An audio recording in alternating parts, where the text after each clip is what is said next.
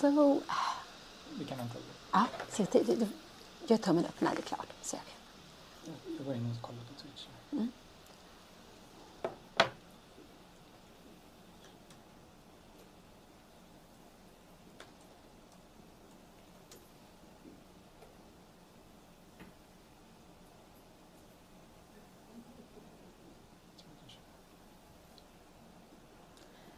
So, hello everybody. I am Grandmaster Pia Cramling. I'm Anna's mother. I'm going to comment on her games here in Stockholm, her games in Rilton Elo.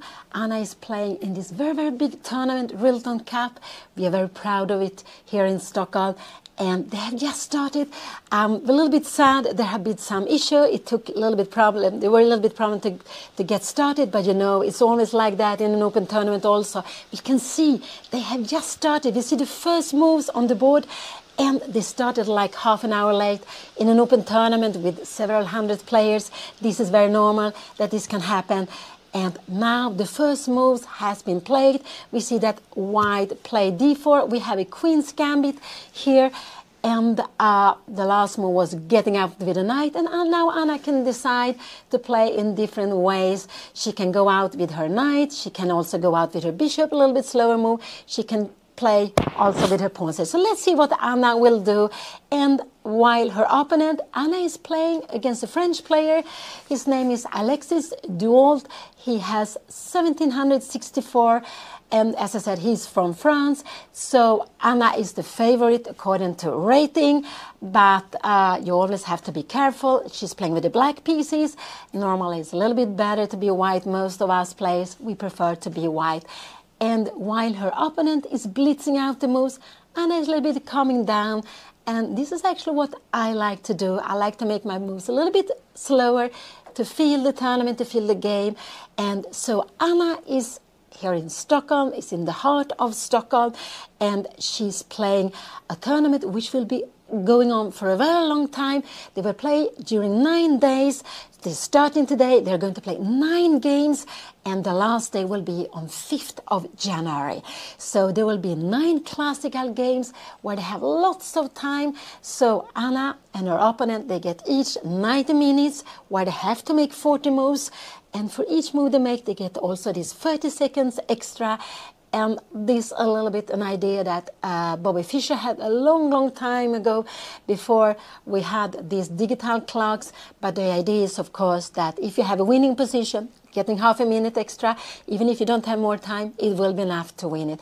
When they make 40 moves, they will get half an hour for the rest of the game, and they will have this half minute per move also. So it is a classical game. It's a long game. Normally games will continue for 3, 4, 5 hours.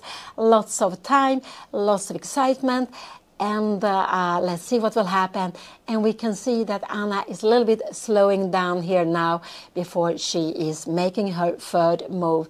But as they're playing classical, she has lots of time. So Rilton Cup, it's about, there are 3 groups. We can say there are 3 main groups. Anna now play c6. So with this little move, c6, it's a little bit, I would say this is a little bit like a Slav now. This is very typical to put the pawn here on this square when you play a Slav. And so what is the plan with this? Yes, by playing this move now, it could be that Anna is actually planning to take the pawn here on c4. And if white plays something afterwards, she can take maybe the pawn on c4, and later on she can go b5 and to defend this pawn. It means that white would get a lot of center with the pawns, but black can stay with the extra pawn. So c6 was absolutely, is one of those very common move to play here. Now white have lots of different moves. White can play, let's see, knight f3 if you want to, and let black take this pawn. Then it would actually be an opening called notable. Black can also, white can also go, for example, play this little move e3, he has to defend the pawn. But if you go with e3, there's one will have a kind of mirror. Then the disadvantage is that this bishop here will not get out. So that's absolutely also possible. And white can also go, for example, e4 here, just to grab the center, because white has developed one piece, black is still with all the pieces here on the first rank. So this is also a possibility of actually something which has become quite popular lately. And what more can white play? White can absolutely, of course, take on d5. So white played knight f3, which means that white has lots of opening of option open. You develop a piece. White is now a little bit ahead with the piece development. The two pieces are out. Anna hasn't taken out any piece. So what can she do here? Now I would just say, for me, there are more or less two moves very, very normal. Wider you go when you take the pawn, and then you try to stay with the pawn. White will get it back, but it will be a very interesting position, or white can play, of course, in different ways. So one is to grab the pawn and say, I have a pawn, I want to stay with it as long as I can. If you want to take it back, I will get something in compensation when you take it back. So this is one thing, to take it back. Another move is very, very logical. Yes, go out with a knight f6, and you have developed, and that then we have a very, very common position. So let's see what Anna will play here. Let's see what she will play here now in this position. So she'll be taking her time. What more can she play? She could play because with knight f6, what you also do, you're actually stopping e4. Because if you want to play a slow move like this, maybe now white can play e4, and you play it in better circumstances. The pawn on d4 is defended, so white will get lots of control here in the center, two pawns in the center further up. Black has only this pawn on the third row, and will maybe probably have to take like this, and this will be a little bit better for white, I would say. We have lots of space here, and black will try to get, in the long run, try to get c5 or e5 in, but it will take a little bit of time. So this is also possible, but it's more passive. So the more active choices here, I would say, would to be go knight f6. You are stopping e4 because you cannot go e4 any longer. Black will grab the pawn, or you take the pawn and with d takes c4. These are the two most main option here for Anna. But she has played her move. Let's see what she played. She played knight f6. Now we have one of the main continuation after the first move d4, d5. So white can now choose here to go still this little move e3, to play slowly, to try to get in e4 a little bit later on.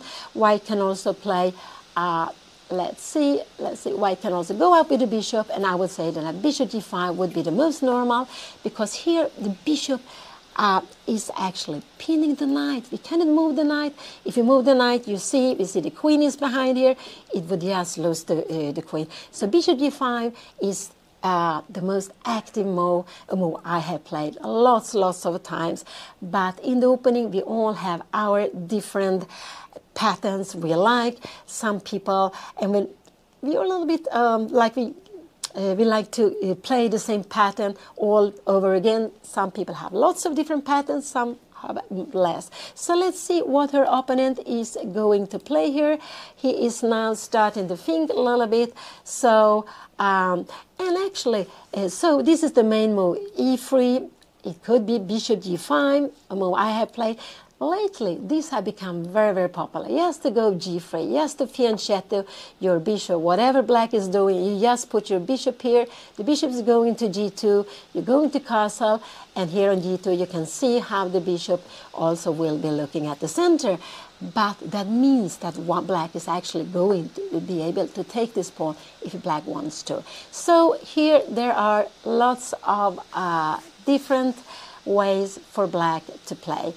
And so Anna they are playing in Rilton Elo. Rilton Elo is the second tournament in this big chess festival. It's about 140 players. I think it's about 130 players playing today.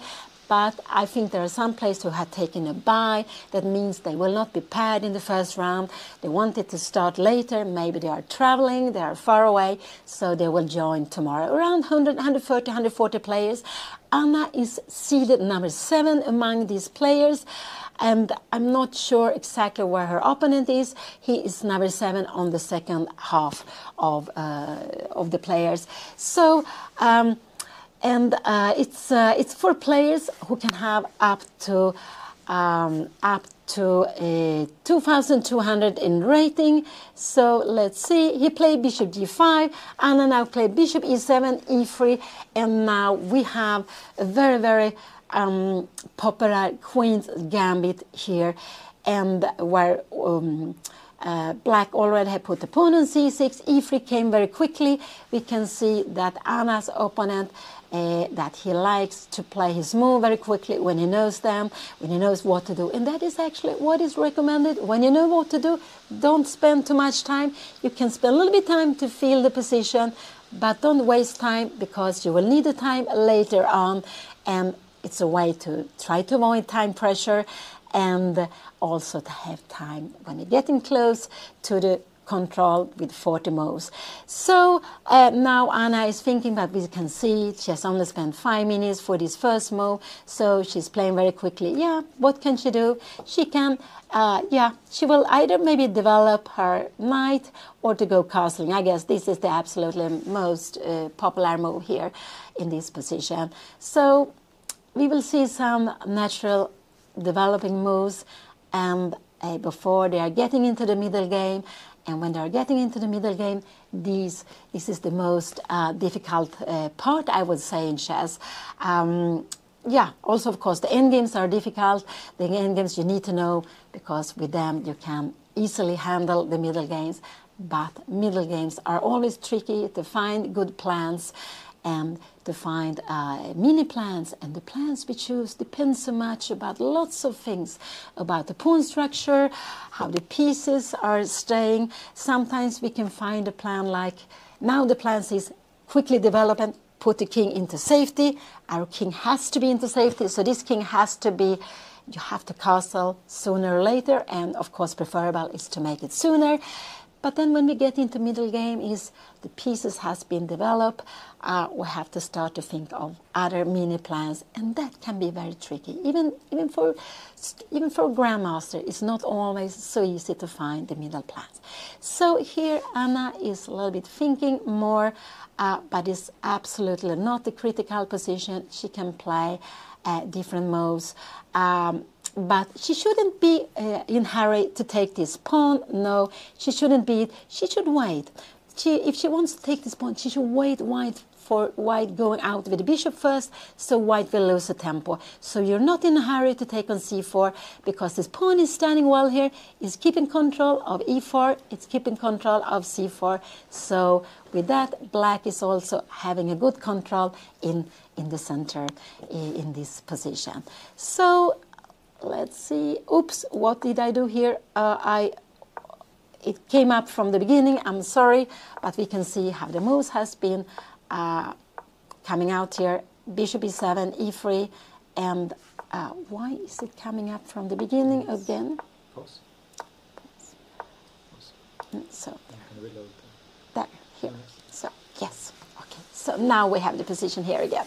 So you have seen the first moves coming up, but you don't have to see them all over again. So meanwhile, I will tell a little bit about Rilton Cup. It's a tournament which has been going on for more than 50 years. This is the 51st edition, and it's just a tournament I have very much to my heart.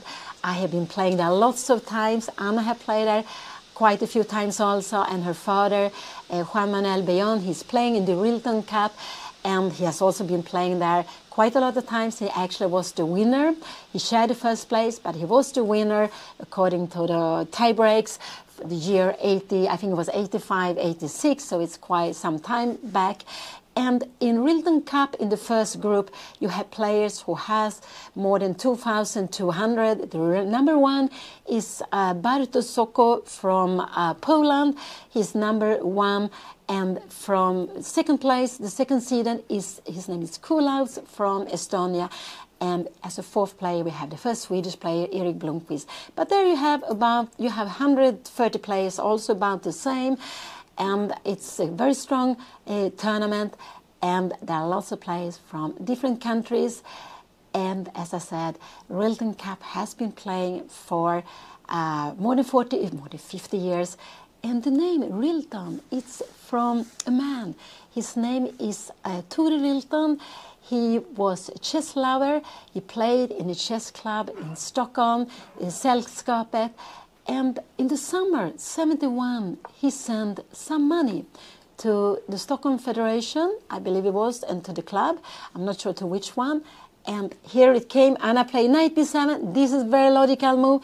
The knight is the best place here on d7. It's the best place because you don't want to put the knight on the rim, so it has to come here. Also, if black will take on f6, white would take here sometime. You like to take back normally with the knight because the knight will control more squares here. So this was a very logical move Anna played. And so Tore Rilton, he sent some money and he said, make a strong tournament. And they wanted to thank him, they wanted to get in touch with him, but there was no way.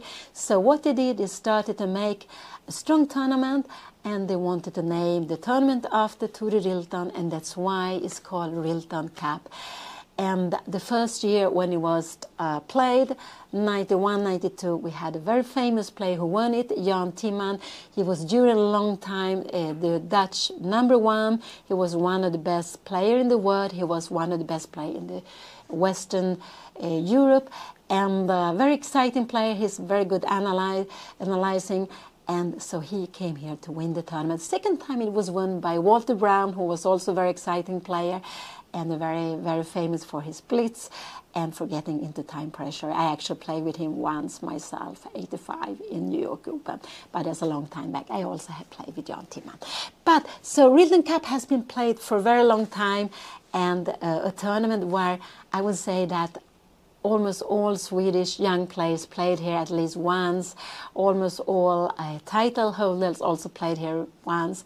It was just a tournament which was like a must. You had to play it. You felt you wanted to play it because it's such a nice tournament. You get to play strong players. You get to play strong players from your own country, from Sweden, but also from lots of other countries around the world. And here it came, Bishop d3. So if Anna planning to take on c4, now she can do that because this bishop has gone out here to d3 first. It has been moved up here, so white has spent one tempo. So there could be some idea, why would black like to take it? Yeah, because we can see this bishop, how are we getting out of it? Yeah, maybe we do it like this. And then maybe we want to go a6. And now the plan is to go c5 quickly. You go something like here, and we are trying to challenge the center with c5. If you go something like there, here the bishop is coming out, and we see finally the bishop is also active. So this is a plan that black like to have. And it's a little bit a slow plan, but we can see from the position we have at the board that we have it like this here. So this bishop can only come out here on b7, and this is the most natural plan. So, so taking on c4, sorry, this is the last move. This is absolutely possible. I would say castling is also a fine move, absolutely. Black can also kick here, kick the bishop, because if white would take, you take back with a knight. And now black has the bishop pair, which is something to count on when we get into endgame. An endgame with equal pawn structure.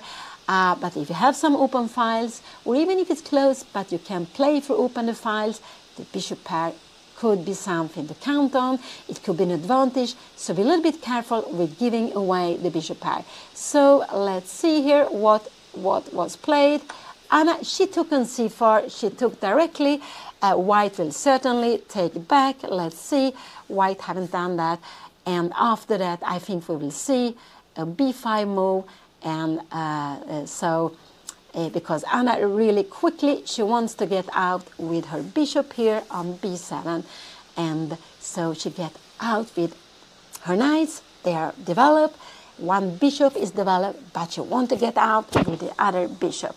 So let's see, why is her opponent thinking?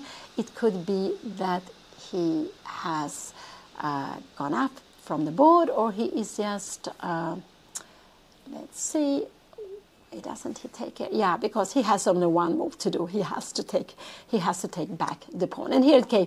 And Anna played b5 immediately, but her opponent, he was equal quick, and he put the bishop on d3.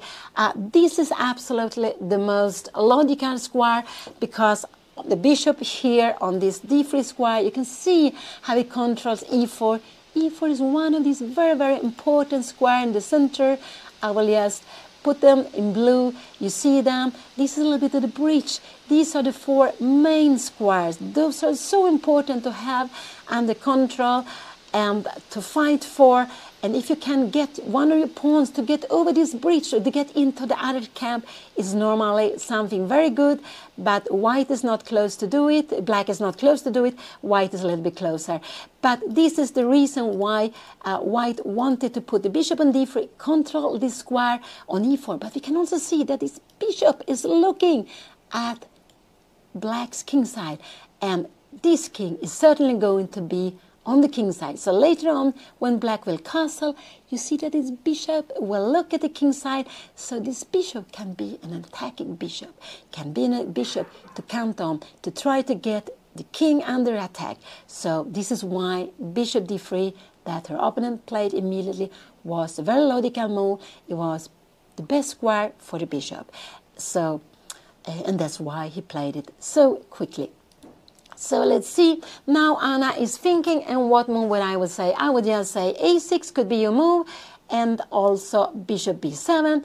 And the idea with a6 is now after a6, you can go c5 very, very quickly if you want. And you are also planning bishop b7 and c5. If you go bishop b7, the plan has to be maybe to go b4 and c5, because we can see that b5 is not defended yet. So it's possible to play both of it, I would say. So let's see what Anna is going to do here. Let's see what she will do. Let's see what she is playing here. She's thinking a little bit, but they have already made 8 moves. Anna will be spending like 23 minutes. No, not 23 minutes, only 13 minutes. So they have been playing quite quickly. And so Anna, yeah, she takes a little bit of time here, but there is quite a lot of time. And in this tournament, we have 2 Swedish juniors. She played b4 already now. I would say that this was a little bit quickly to play. But what is the plan? Why is she kicking the bishop, the knight so early? Because she is in a hurry. She didn't want to defend b5. She puts it further because her plan is to go, let's say you go something like this. It could be that she wants to go c5 very, very quickly. It could be that she wants to make this move so quickly, knight e4, c5. But if she makes a move like this, it's a little bit tricky, because if you take here now, she will maybe need to take back. Yeah, maybe she can take here. Yeah, this is possible, because if you take like this, we will actually have a very good pawn here down, taking on b. And then we have bishop c3. I can just give you here, and the king, and this will just be good for black. So she has. So this is why she played b4. She felt that she is putting the knight under attack.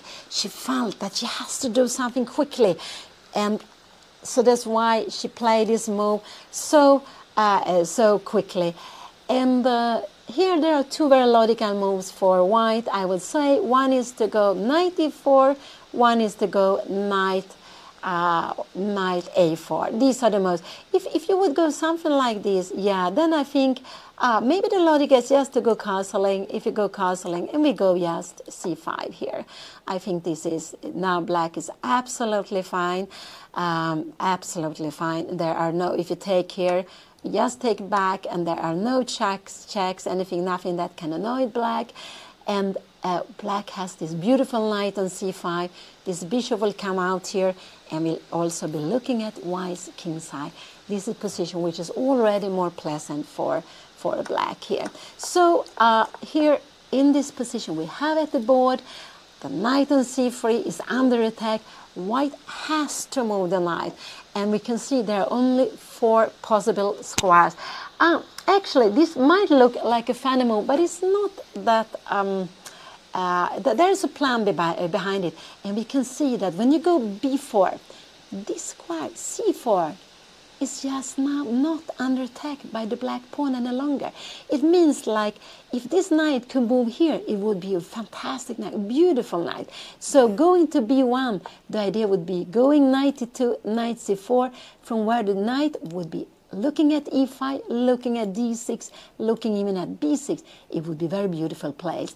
But it's quite a long route to get there. So I think this is not what you expect your opponent to play here.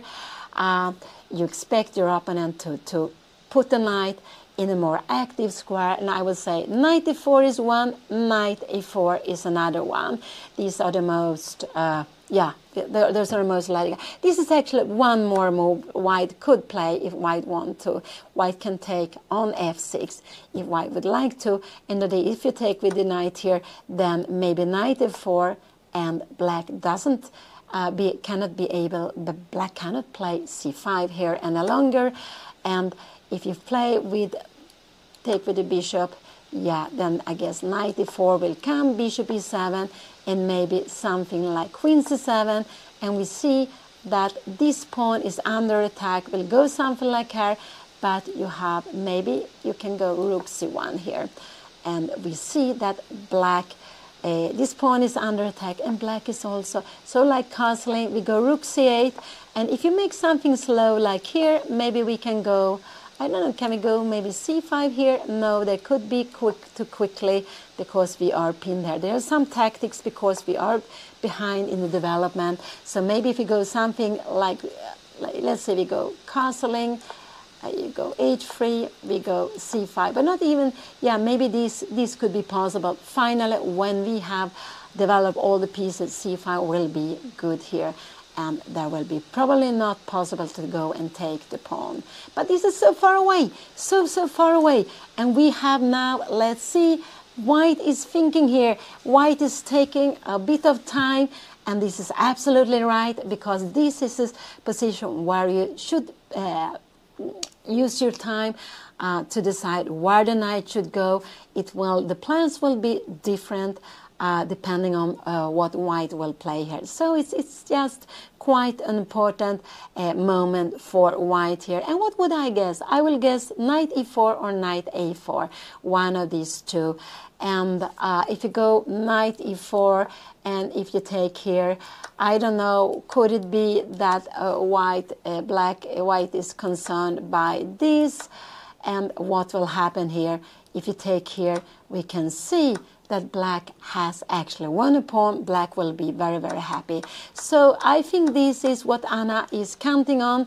So let's see here, coming back, knight e4, taking here, and there is no time for white to take here, because we will just grab the piece, and after something like that, we just move the rook, and everything is under control, and black has won a piece.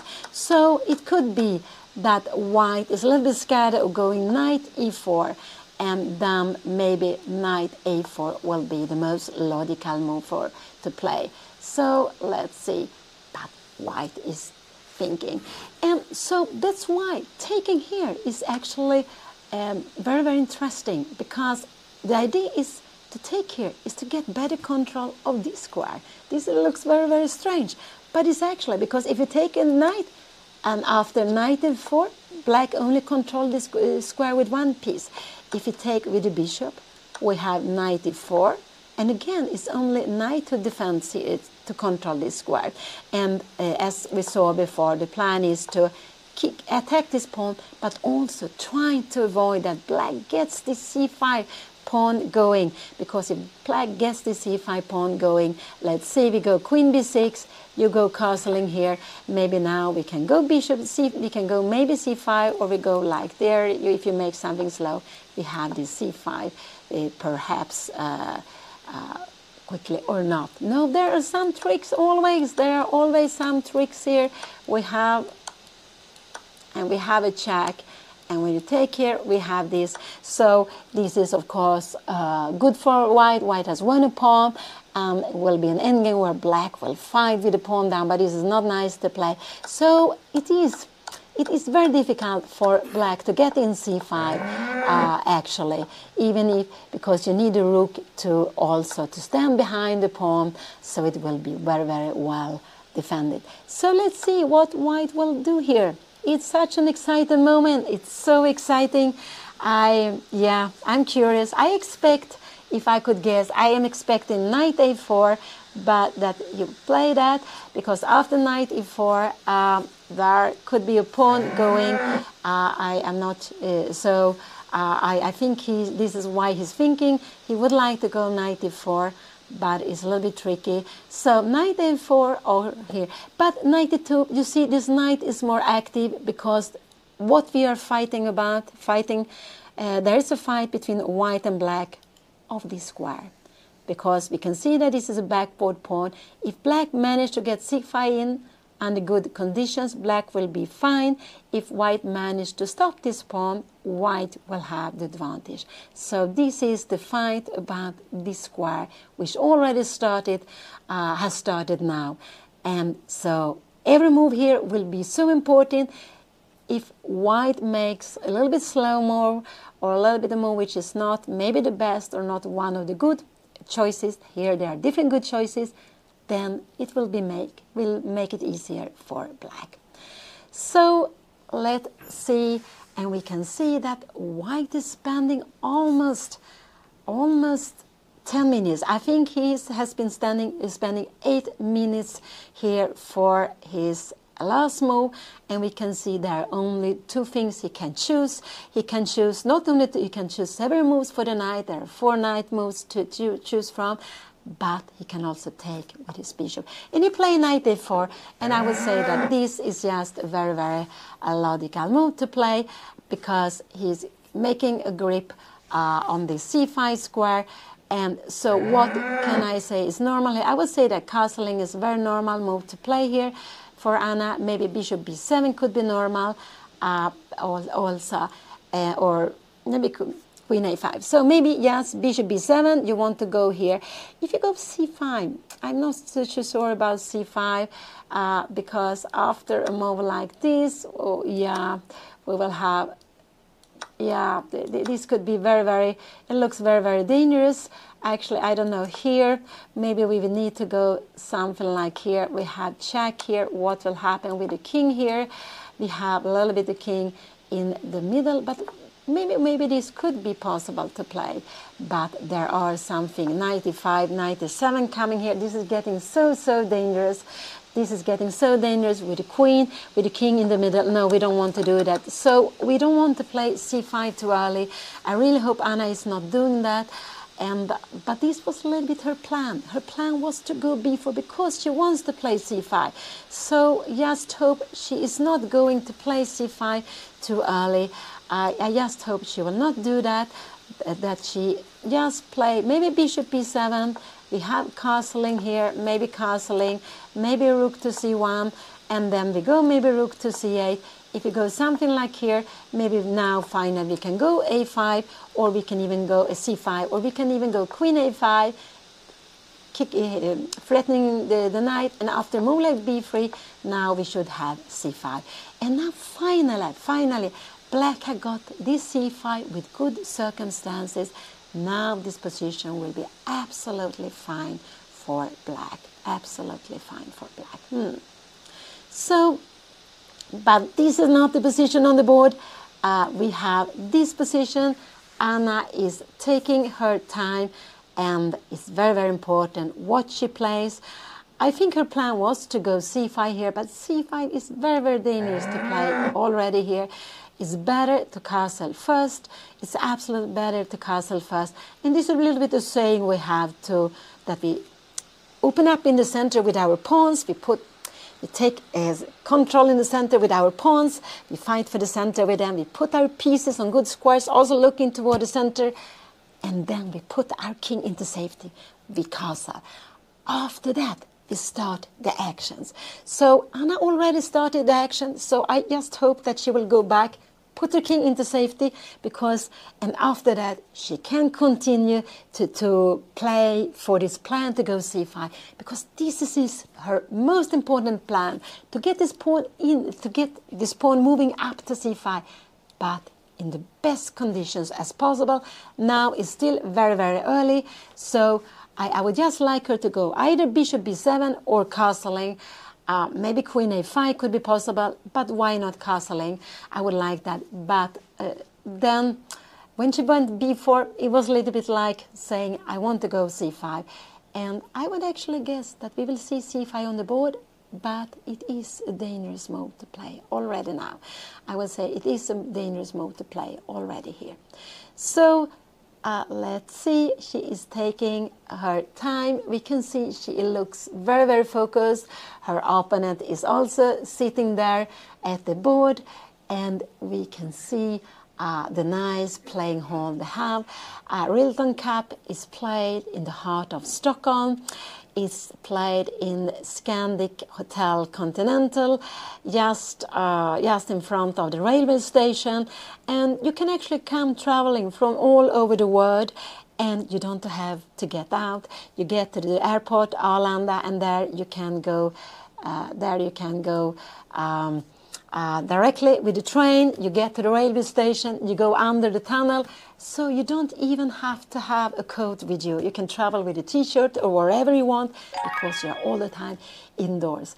And so it's just in a very, very lovely place, and when you get out of the hotel, you can find all these nice places around Stockholm. You're not so far away from the old town, which is very, very emblematic, very, very beautiful. And so it's just, I would say that it's just a lovely place where it is held. And Rilton Cup is actually a chess festival with lots of tournaments. There are Rilton Cup, the biggest tournament, the crown of the tournament, with the strongest players. I don't still have the number with how many countries who are here playing, players from different countries, how many grandmasters. I will look for that. And so there are lots of players. There are 130 players, but lots of title holders.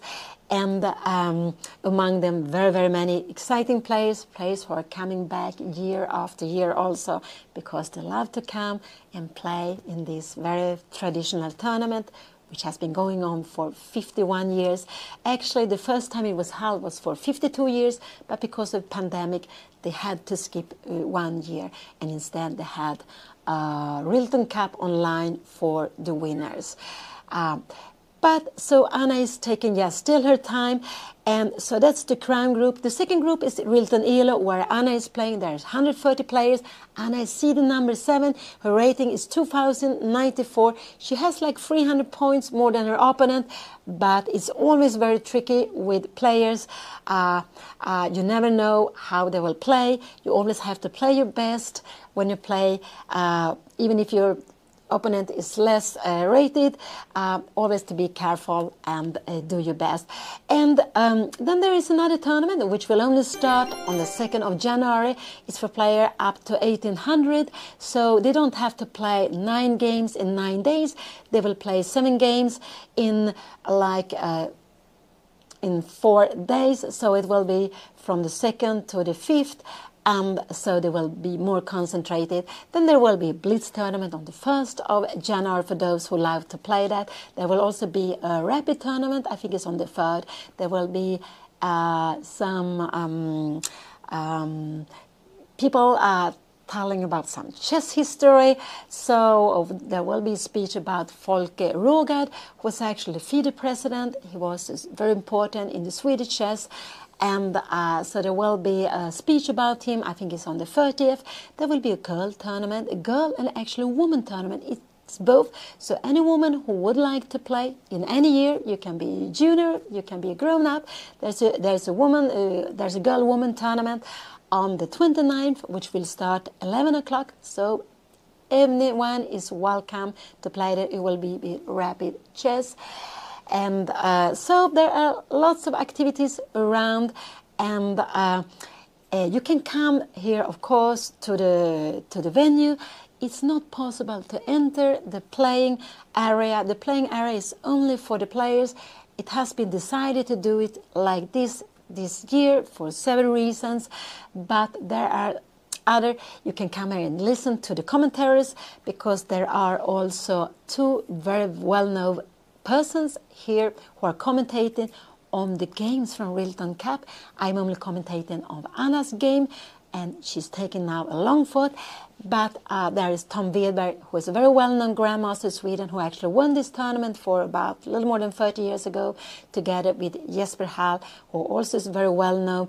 He's written books, he's a commentator, he's a trainer, he has been doing lots of things.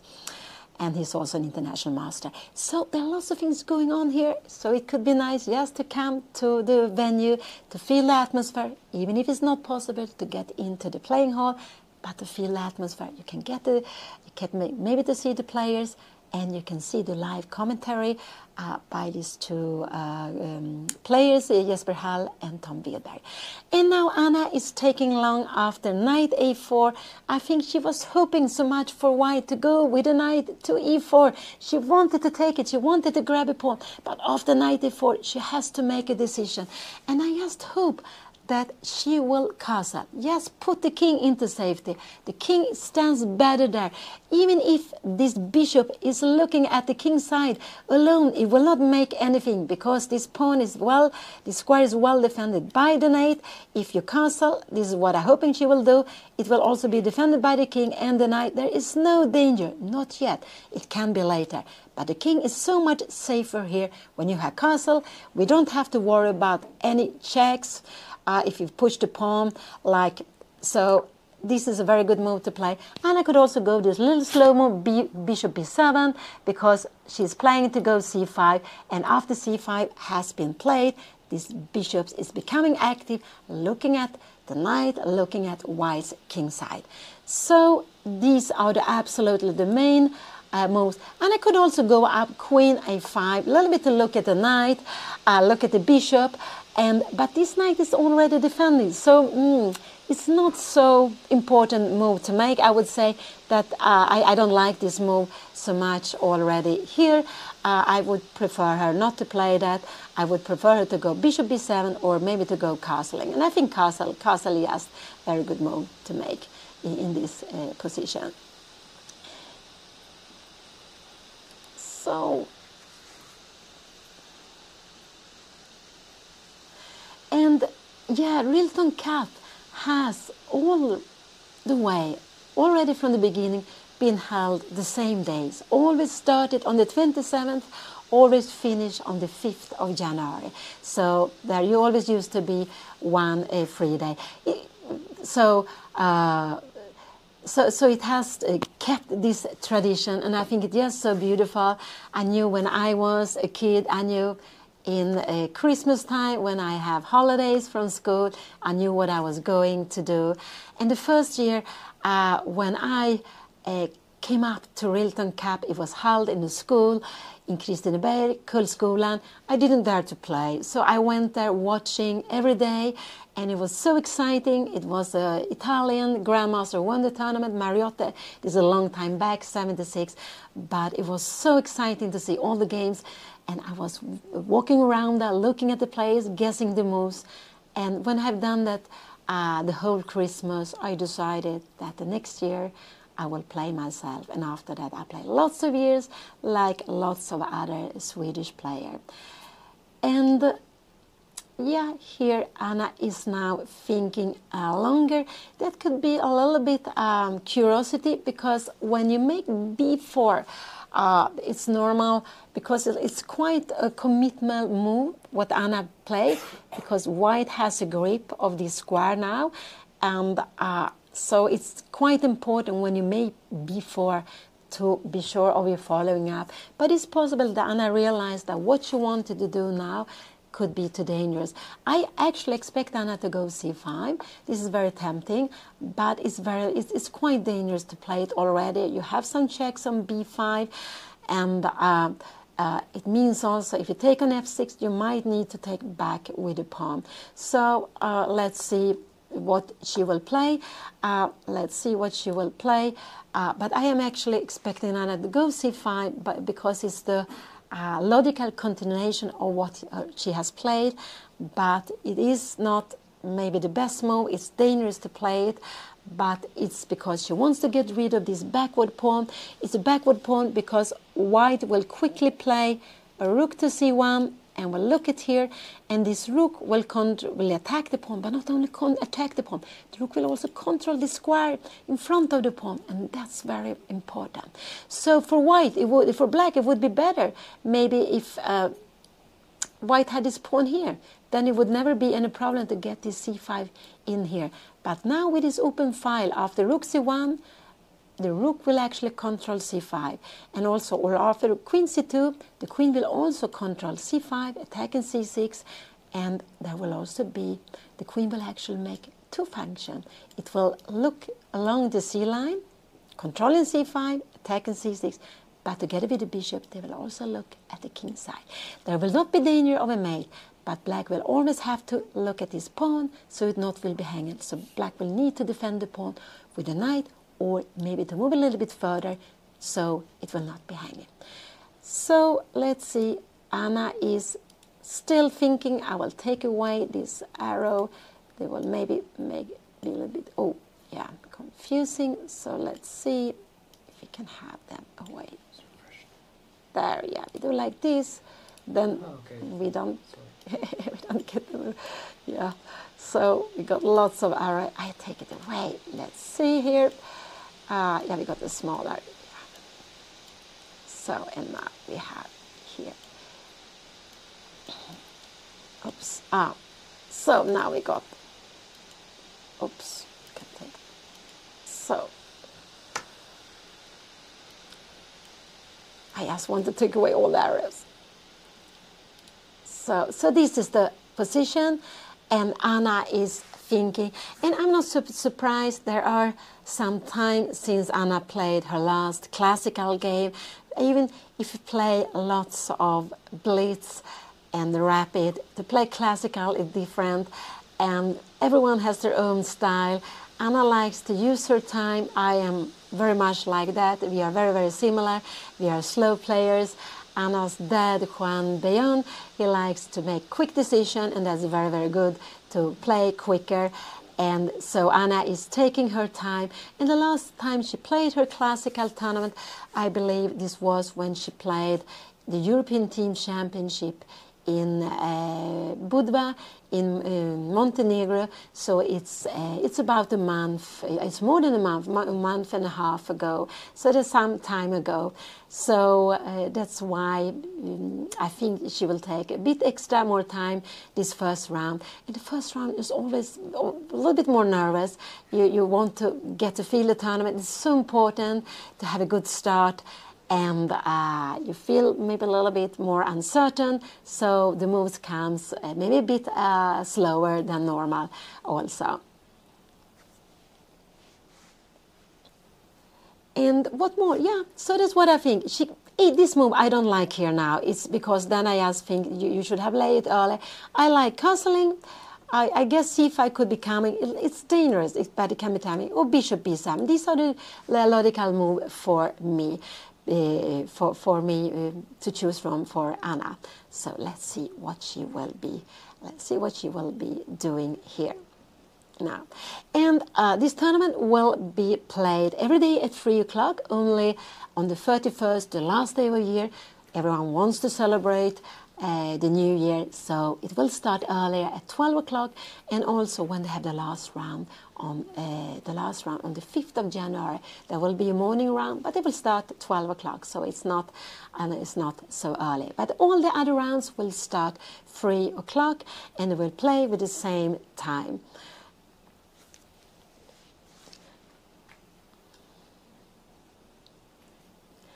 And we can see how Anna is. She is so focused at her board. She is really just sitting there, not moving. We can also see that her opponent, he likes to sit. He doesn't go up. Everyone is different with that too. Some people like to sit a lot. Anna likes to sit also.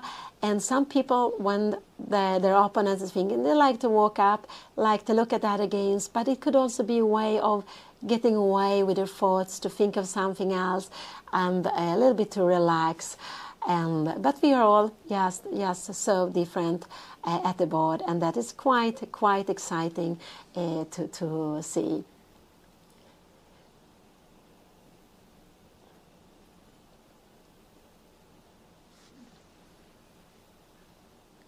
And in the chess tournament, it's almost like you can hear the silence. It's very quiet. Sometimes you can hear when some people are walking, but it's very quiet, and it's just a very special atmosphere. I really love it when I see a chess tournament go on. I really love to see the players, their faces, how they're acting at the board. Some people are very quiet. Some people can show a lot in their faces or in their body if they like the position or not. We are all very different, and it's all very exciting to see. And yeah, we can see how Anna is so focused. She's really so focused, and it looks like it will take a bit of time before she will make her, before she will decide what she's going to do. And I just hope she's not spending too much time. I don't want her to have time trouble. I really want her not to get into, to be able to play the last 10, 15 moves without having time trouble. But she has been spending now, like, what could it be, 15 minutes, something like that. That's quite a long time for her last move because she played the other moves quicker.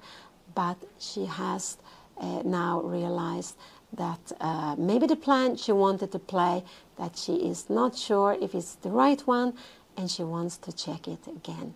Yes, so she is thinking, and I'm getting a little bit nervous here, but let's see what she will be doing.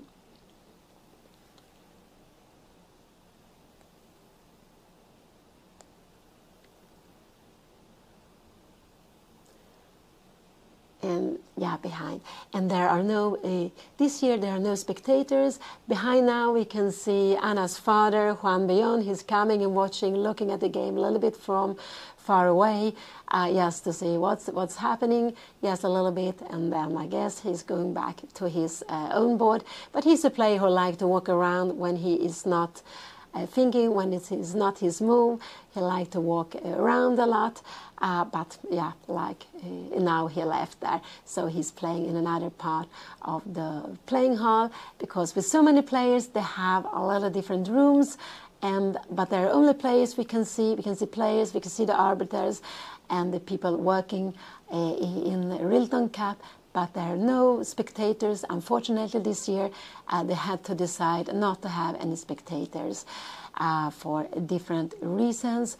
And so there will be less crowded. It will be absolutely easier to see Anna's board. It will be easier to see it with less people here. But she is thinking so much. She is thinking so much. I'm getting a little bit nervous here.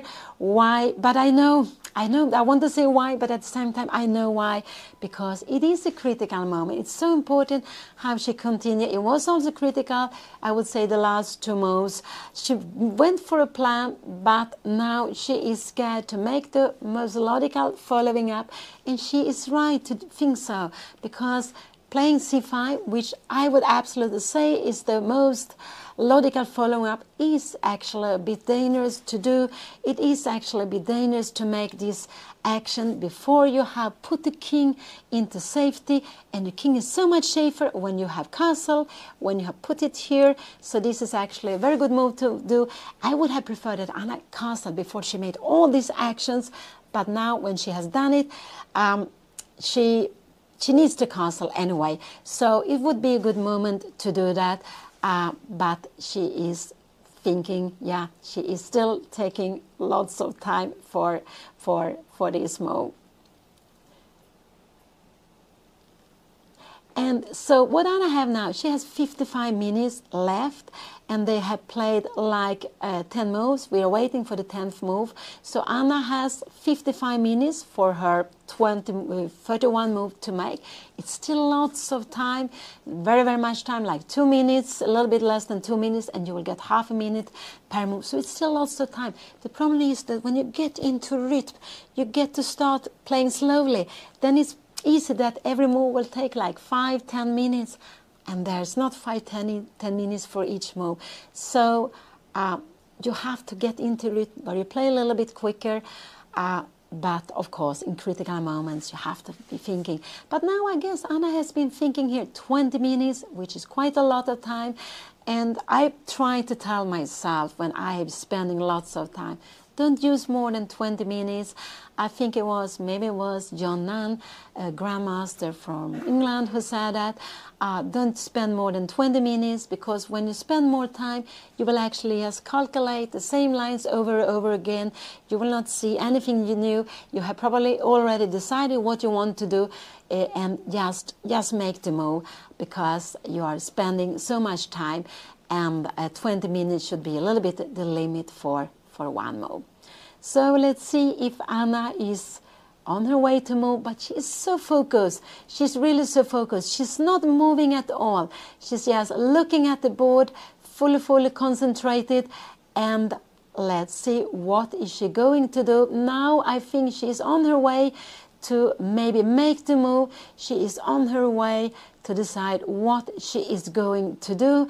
And it's I'm getting nervous here, a bit nervous, but I'm expecting her to push her c-pawn one step further. I'm expecting Anna to play this move c5. It's a bit dangerous to do that, but it's the most consequent plan when she has played the way she played. So let's see what she is going to do. Let's see what she will play here. But I think this is the move I would expect Anna to do, because it's a fight about the squares. It's a fight about this c5 square, and like that she get the pawn there very, very quickly, but it's a bit dangerous to do it so early. But she will get rid of her backward pawn on c6 if she plays like that. And we can see that her opponent, he likes to sit at the board, but he is not looking so much at the board. Now when Anna looks a little bit relaxed, it looks a little bit like she's relaxed or maybe decisive, she's on her way to make her move. Then they're both focused on what is happening on the board. And Anna played queen a5. Yeah, this was absolutely a tempting move. It's not a move I am so fond of, but it's nothing wrong with this move. I wouldn't say it's so wrong to play this move. And the idea with this move is that you're looking at this knight, but black is also controlling c5 square. So her idea, I guess, is if you go here, I think Anna wants to go c5. I think this is her idea here, but I don't know really what could be happen here, like this, queen e2, maybe lead castling, and then she will absolutely be ready to play with this pawn structure. She will have the bishop pair, but she will have a dangerous pawn structure. If the knight is coming around here, she wants to go queen d2. If you have a check here, she can go queen g5. And if you go something like that, you get into an endgame. And this is what you want to do. You want very much to play the endgames. This is absolutely because you have the bishop pair. But this is very, very dangerous to play. But I think this is the idea Anna wants to play. She play queen a5. If white will go castling, I expect her to go c5. And what she wants to do is, I don't know if she can play here, if she can go take queen, take a5. But this could this be dangerous to play queen a5? And we have a check here. Oh no, this is very dangerous here. Here we get something like bishop e4, rook b8. Now this is just losing, because maybe we have queen d6 here, and then after a move like this, we will have lots of, we just grab the rook, of course. So no, this is not possible. So she has to be very, very careful with this. to go c5. So I guess if her opponent goes castling, Anna needs to go castling, or maybe bishop a6 is the good move. Maybe this could be a good move to play. And the plan is actually, if you go something like, oh, you can't go. If you go something like here, maybe, yeah, we will win a piece, of course. Now, this is not possible, of course. So, yeah, it could be. You're changing your passive bishop, but Anna will stay with this pawn. So, I don't know if you can go something like knight e5, and this pawn will be very weak in the long run. Yeah, this is also not, this is just, let's see, we go something like this, and we will have lots of problems here. We will see queen c5. This is absolutely getting very, very dangerous here. After a move like queen d6, we will at least be able to kick this here. And yeah, but a position like this is just tremendous for white. White has so much control of everything. You have a knight on c5, you're controlling this d5, you can take away this knight whenever you want, and yeah, and you have this backward pawn, which means that this pawn is not able to move. You want to get it to c4, maybe further, you can't get it to move, so here black will be very, very passive. So let's go back. So this is the queen a5, so this is what Anna played, and she wants to control c5 square, she wants to keep this possibility open to exchange her bishop on a6. And so what can white do? White could actually, yeah, so rook c1 could be absolutely a possibility, but it could be that white is a little bit scared of this check, b3, that white a little bit annoyed by this check. So, I would say that in this position, because this is also, sometimes it could be possible b3, that this is annoying, because your idea is if you play something slow, like here b3, queen d2, we will probably just go, oh, we will, of course, we take the knight, yeah, so of course, so this is not, so after a move like b3 here, the only move you can play is knight c3, and maybe now we can start bothering here, maybe we can go bishop b4, but maybe this is not such a good move. Maybe we can start now to go c5, and we have seen that we have got the pieces, the knight to go back. Now we can now play c5 with good good conditions. I don't know, queen b6 or queen c7. Maybe queen c7 is absolutely fine here to play. If you go here, we will just move the knight queen somewhere. So this is absolutely fine, or maybe we can go queen b6 also, maybe even directly in a position like this. So this is absolutely fine. So let's go back here. I would just guess, if white is worried about b3 check, and you want to put the king into safety, castling is the most natural move. I think we will see castling on the board. You don't have to worry about anything. What more can we guess? Yeah, you could play a move like this. And now probably it could be that it's better to take back with a pawn. And why is it better to take back with a pawn? Why we want to damage our own pawn structure? It's again this square. We are fighting about c5, because like this, the bishop keeps the control on c5, the knight keeps the control on c5, the queen keeps the control on c5. So it could be a possibility absolutely to think of, to take back with the pawn, because if you take back like this, after bishop take, we take back like this, maybe move like rook c1, now we have b3. I'm forgetting this, so after castling here now, maybe bishop a6, we have this more control. If you go castling now we can go rook c1, and we will have the knight coming here to c5. This will be absolutely a little bit more better for white. I just wonder, can we maybe grab this pawn here? No, we cannot, because we always have this knight hanging here. So this is absolutely fine. So, and after we have this position like this, but we go with the rook to c8 and knight e5. We're grabbing, and we don't, maybe we will go something like rook c7 to go rook c8. I'm not sure after knight takes here. This is actually probably a mistake, because you go away with the bishop, and we have this plan of playing rook c8 here, and we will win some material. So this is not possible. So maybe more like rook c7. Let's say you go something like this. We have rook f8, and our plan now is to go, if you go something small move, maybe we will go knight e7, keeping the control, and finally we're trying to get in c5. It's very, very slowly, but it will perhaps be possible after some time. So let's go back. Let's go back. Queen a5 was played. Her opponent is also thinking. Anna is down to 52 minutes. Her opponent has 20 more minutes, 20 more minutes more on the clock, but he is thinking. He's taking his time.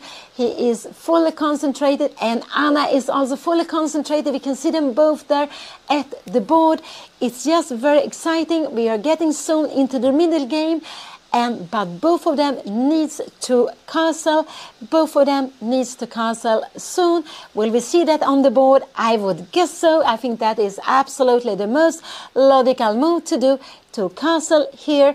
Of course, white could play this king a2, but it just looks so unnecessary. White to have the king in the middle when the king is so much safer here. It's so much better placed here.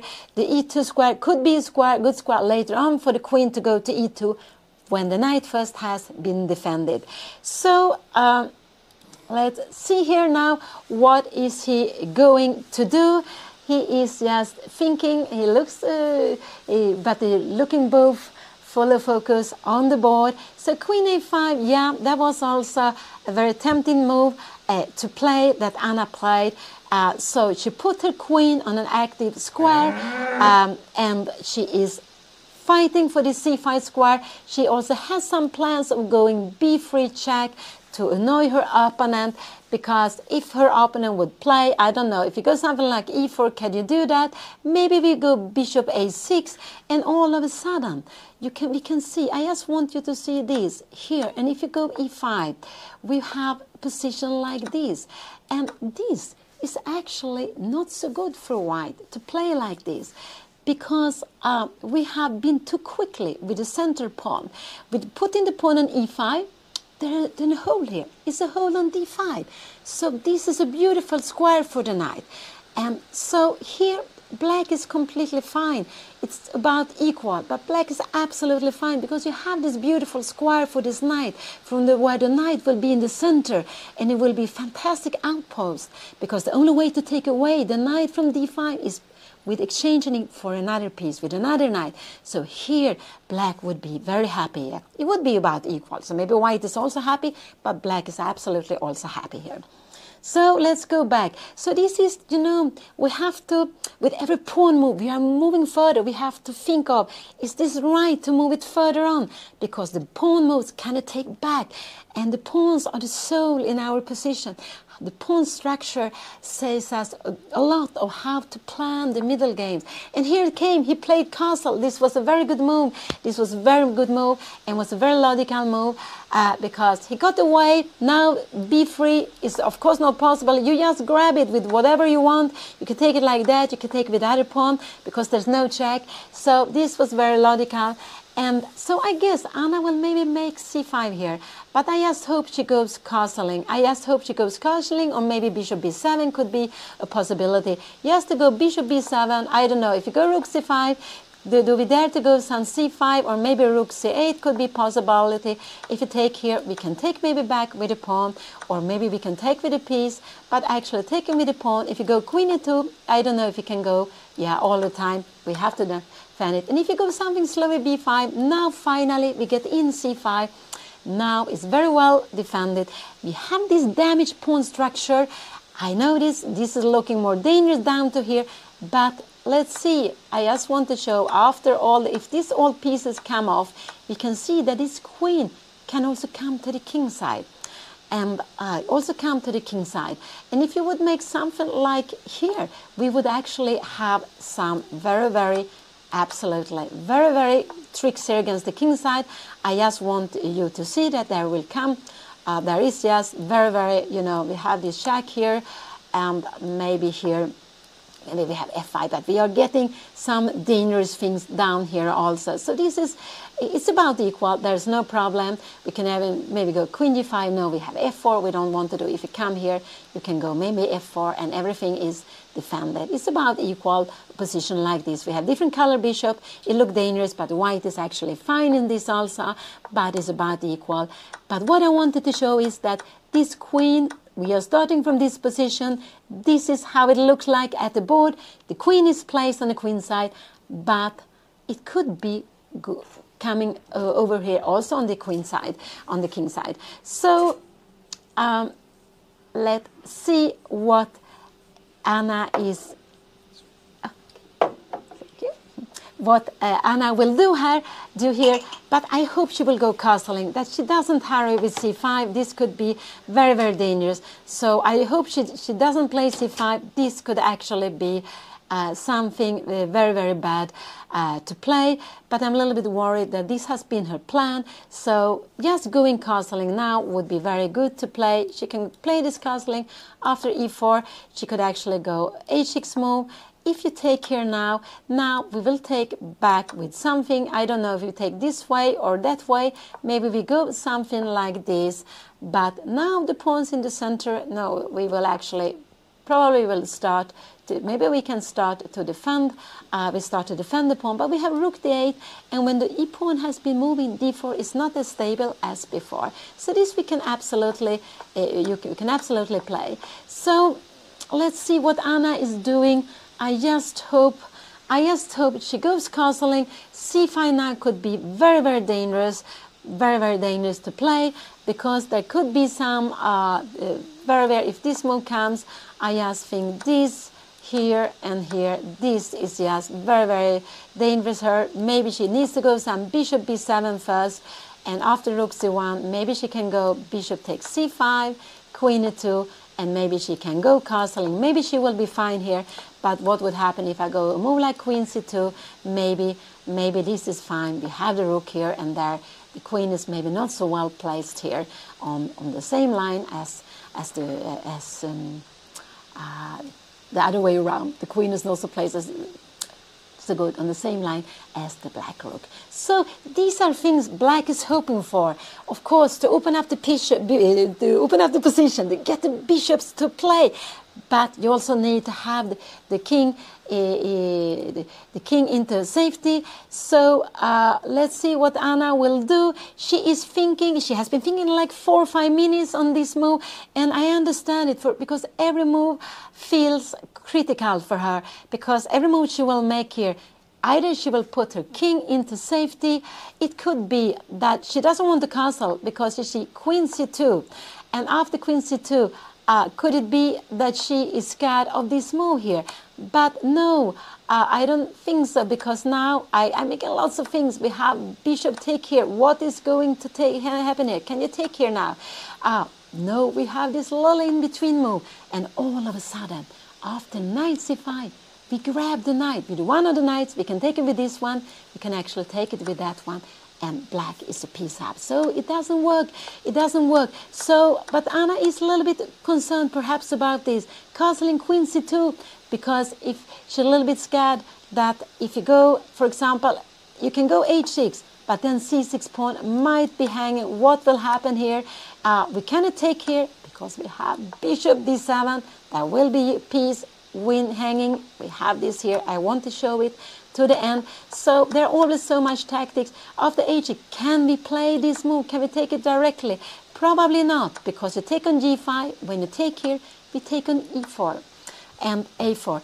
And we can see that white can take here, but this is just probably a big mistake. Maybe bishop a6 is a good move. No, we have queen a7, but this queen is not getting out so easily. We start with knight d5, and we have a queen which might be trapped very, very soon here. No, we don't want to play this, but this is very far away. But I wanted to say that in a position like this, white has rook and 2 pawns for 1 knight and bishop, and this could be good in the endgame, but not here where the queen is badly placed, not here with lots with the queens on the board and also with a very badly placed queen, it's not enough. But in an endgame, this would probably be good enough to play with. Rook and 2 pawns in the endgame can be stronger than a knight and a bishop. Absolutely can beat it. The rook and 1 pawn can even be stronger and than knight and bishop in the endgame. So we have to always value the positions, and we have to see how it look like in the middle games. The knights and bishops are stronger. We have more pieces on the board, and these pieces are staying in the way for the rooks. The rooks are not strong in the middle game, but in the end game there are fantastic pieces, and that's why we see half of the end games are normally with rooks. That's why they are so important, and they are so interesting to play. Some people think they're boring. I love to play them. I love to play them when I'm uphill. When I'm downhill, it's tougher. But they are so, so amazing to play. And that's why in the end games, the rooks are so strong. But here in the middle game, 2 pieces are more worth than, this is the position. Castling was played. Anna has played. She played bishop b7. That's absolutely a fine move. I would guess that her opponent will play rook c1. I think that's absolutely a good move, rook c1. And then I'm just hoping maybe Anna will go rook c8. I think that looks like a good move, just to prepare c5. And if her opponent makes something like b3, I think we were looking at that here. Maybe we can just go this c5 finally, because we have a queen defending this. We have 1, we have a rook 2, we have the knight 3, and we have these 4. And so we have 4, and white is only attacking it with 1, 2, and 3. So it's absolutely possible. So bishop b7, I was happy to see that on the board. I think this is a nice move, because one is that you are defending the pawn on c6, but you also open up for the rook to come to c8, and after it comes to c8, defends the pawn, but it also helps black to push the pawn further, because if black managed to play the c5, which is the whole plan for black, I would say it's the most important plan for black, to get this move in good conditions, then black will absolutely be fine. We will have the bishop pair on the board. The position will open up. So this is the fight we have been seeing has started, the fight for this very, very important square.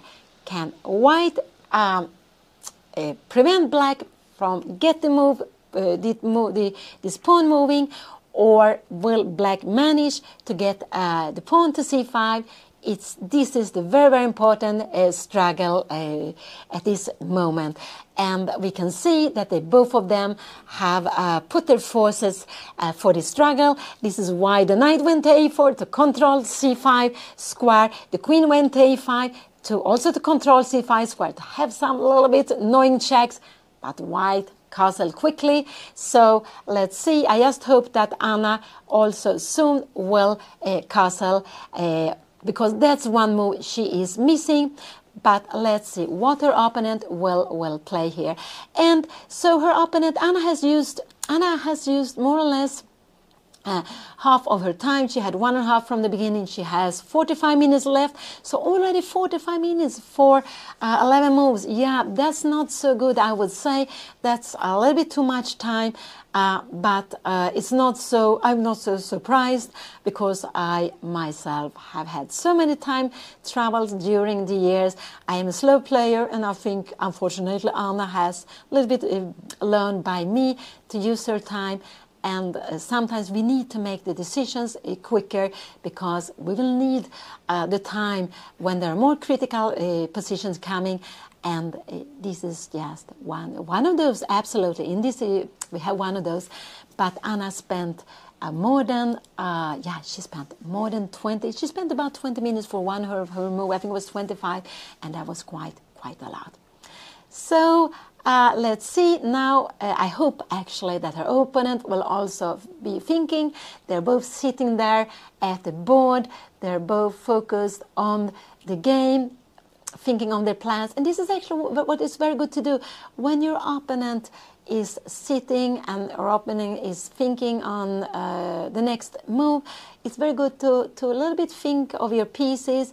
You can think about king safety, who is better, who has the safer king. Here we can see that white has the safer king, who has the better placed pieces. And what would I say? I would say it's about, maybe white is a little bit better, because all these pieces, black, all white pieces are very active, I would say. All these pieces are active, but the bishop on b7 is not active. Only when c5 get in, it's active. So I would say that white is a little bit, has more active pieces. We can look at the pawn structure. And what can we say about the pawn structure? Yes, this pawn move has moved already to b4, and black has backward pawn. So if black gets c5 in, black will be fine. If black doesn't get c5 in, white will be better. So just now, I would say that the pawn structure a little bit better for white because of this fight for the c5 square. So these are things to think of. I think also maybe it's good to think of if we would go into an endgame, who would we prefer to be? And I think an endgame would be fine for white and black. And it would be still the same fight about getting c5 in. So these are little bit things you can think of. I also like to think of which is the piece, which are the worst placed piece on the board. And here I would actually say, I think bishop b7 is the worst here. This is what I think.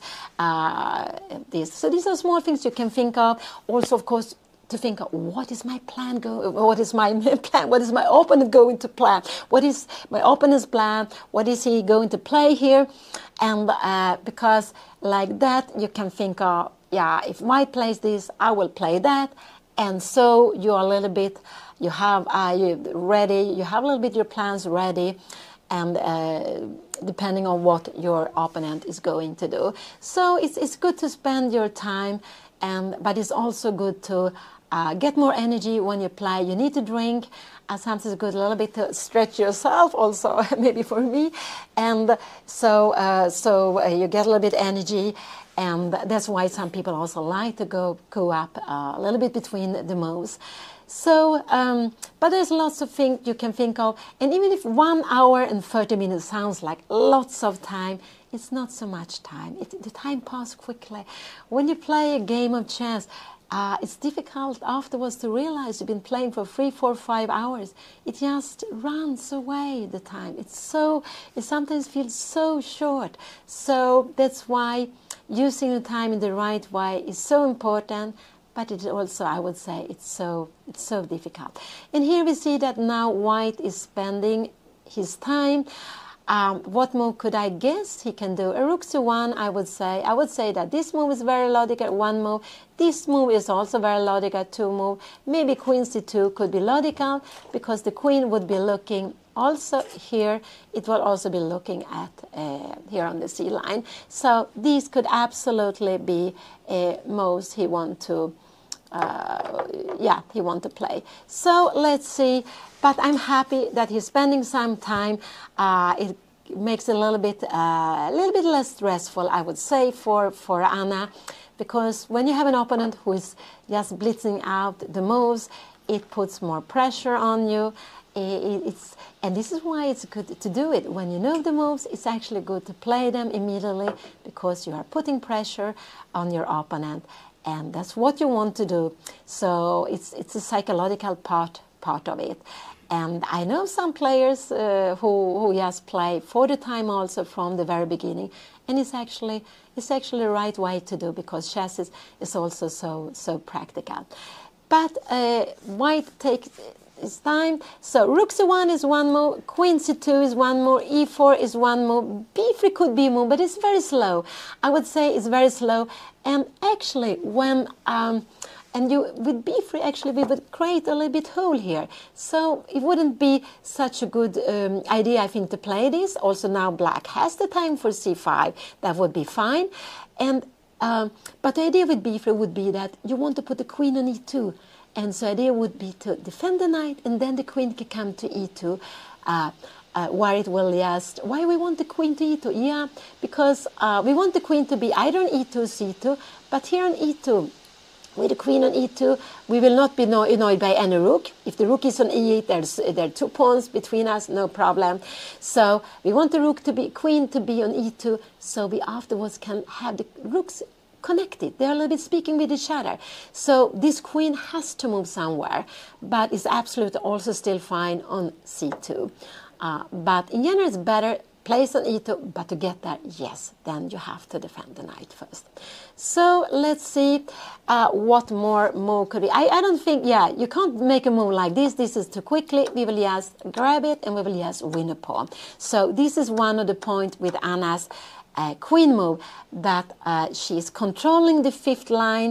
She's controlling all this line, and she's also controlling c5 and e5 square. So yeah, these are the moves I think is logical for White to play. White could actually think of taking on f6. I don't think her opponent will do that.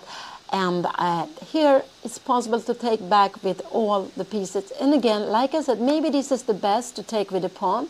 Even if you get your pawn structure destroyed, but you will get in c5 very soon here after that move. So, and what more? Yeah, what would I play? I would go rook c1. This is the move I would have I would like to play here. Yes, I would probably go rook c1 in a position like this. This is the move I like, because I can see all the light knight, bishop, knight, and bishop. They are playing. The queen is important, defending the knight, but this rook can only stand on one file. The rook has only one good square, b5. Okay, rook b1, there is no sense, because standing in front of of White's own pawn. But rook on c1, I think that's such a logical move, because you're putting pressure on c6. c6 is defending, but you're also controlling c5 square. So this is the move I would like to play here. But let's see what White will do, and I just happy White keep on thinking here. White, and so it shows that White likes to play the move very quickly in the opening when White knows what he wants to play, but afterwards he likes to take his time. So Anna is playing in Rilton Elo, the second tournament in Rilton Cup. The whole festival is called also Rilton Cup, in the Rilton Festival. And Anna is seeded number 7 in the tournament. There are 130 players. Her opponent is seeded number 7 on the second half. Anna has 300 points more, but should never underestimate her opponent. And I would say here that White is a bit better here. But what will happen, it depends so much on what will happen the next moves. And if Black will get this very important pawn push in, or if White will manage to stop the pawn, or only let Black to play it in bad circumstances, then White will be ahead. So White will get keep the advantage. So it's just a very, very exciting moment, and I can feel, we can see that the players also feel that. They are very careful with their moves. They are taking their time. And I also think that White likes to keep this queen here just to defend here, but also to defend here. So sometimes if the moves, this pawn start moving, it could be that Anna wants to take on f3, and White also have to be careful with knight. Not yet, because we have a rook behind, which is not defended, but like castling, putting the king into safety. The rooks are talking. Later on c5, and later on bishop take here. So there are some plans here. There are lots of plans for Black, and so that's why I think White wants to stay with the queen on d1. Could this be a move? Knight d2. It looks very bad, yeah, because queen take g5, you can only play it after c5. So this knight needs to stay there, of course, otherwise it will be hanging. So this piece is a little bit loose because of the queen, but the knight is defending it, so it's fine like that. This piece on knight is also a little bit loose because the queen is attacking it, but the queen on d1 is also defending it.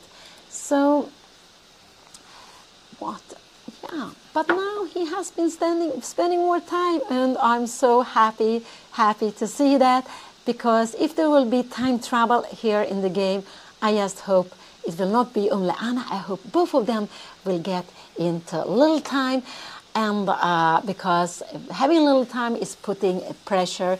Some people can play very, very well in time trouble. Other people has difficulties to find the best move. They feel so much pressure. It's not because they don't have enough time, but because they feel the pressure of the clock. And so let's see. He is still thinking here.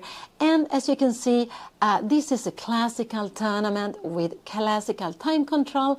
They are having 90 minutes for 40 moves. They need to make 40 moves in 90 minutes. They will get half a minute for each move. And after they have made these 40 moves, they will get half an hour extra. And all the time they have half a minute per move. And they have only made like 11 moves. So they have spent quite a lot of time for the first part. And it's because there have been more action taking place, I would say, than normal. Anna has decided to make some decisions with her pawn structure, so she has gone out with her queen. So White also has to make some decision, which is not so easy. And so we see how they are spending their time. And it's quite a big difference to play classical, rapid, or blitz. I played the tournament just before Rilton in Poland. It was a very beautiful tournament in Wrocław, Breslau. And before starting, we were all asked what we like most to play: rapid, classical, rapid, or blitz. But I would actually say that I prefer rapid. Classical is very, very nice to play, but you have only one game per day. And so it feels so important. When you play rapid, you will at least play 2 free games a day. And so it's a little bit more relaxed. And that's actually the time control I like most. But we are all different with that. And blitz with just 3 minutes plus 2 seconds is just such a quick game. And we can see that they are so full of focus. Anna doesn't go up. I think she hasn't gone up, not even one time in the game. Maybe she feels a bit of the pressure from the clock. It looks like White is going to move. I think it looks like he's taking his decision. He's calculating. Is he going to move soon? Yes, it looks like it, but he is still there. He's still thinking, calculating. What is he going to do? What am I guessing? I'm guessing Rook C1 is a move I would like to do myself. E4 could absolutely be a move, or Queen C2. These are the 3 moves I would guess he is doing. He will play. He can absolutely take on F6, but I think that is a very difficult move to make when you're not pushed to take. So I will just show the moves. This could be one move I could absolutely guess. This could be another move. You are looking at the king side, you're looking down to c6, and you're still also defending your knight. This could absolutely be one move. It could also be like going e4 just to try to put some pressure. But I would say that e4, I'm not so sure that this is the best move, because this pawn can also be something for black to attack. And if you make something like this and e5 comes, maybe this is absolutely, maybe this is fine, but maybe in a position like this we should just kick it at e4, or maybe we can even go c5 here. Yes, to go c5, we are attacking here. So this could actually be a possibility to play like something like this, and to play this position. If you go here, I think this will absolutely be fine here. Rook C1, and probably we would go Queen B6 or maybe Queen A5, one of these moves. And here black is fine because we have this control. If you go Rook E8, the only thing is we should maybe be careful about this. I'm just wondering if we can play this. This could be very dangerous to play here. If you come here, we have this maybe Queen H5, and you see this is very dangerous. If red and mate here, and we try to get space here, we have these things, and this is probably just getting very bad here, maybe like this. And maybe we'll go take the pawn, or maybe we'll try to get one more rook in. But to let your opponent sacrifice an h7 is something you have to be careful. So black will maybe try to make something like Rook D8 to pin this here, or maybe to make a little h6 move. If you go Queen E2 now here, maybe now we can play Maybe we can take on f3. I'm not sure. Maybe we can even play castling here. But now black is so fully fine. So let's go back. Let's go back. Let's see what white is playing. White hasn't played yet. Oh, I'm so happy to see that white has been spending like, could it be 15 minutes? Something like 15 minutes. I believe so. Oh, that's very, very good, because we have both of them spending lots of time.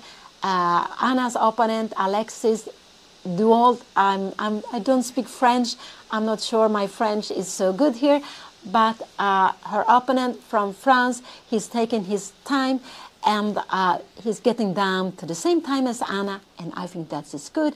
It also gives a little bit of rest for Anna, a little bit less pressure on her.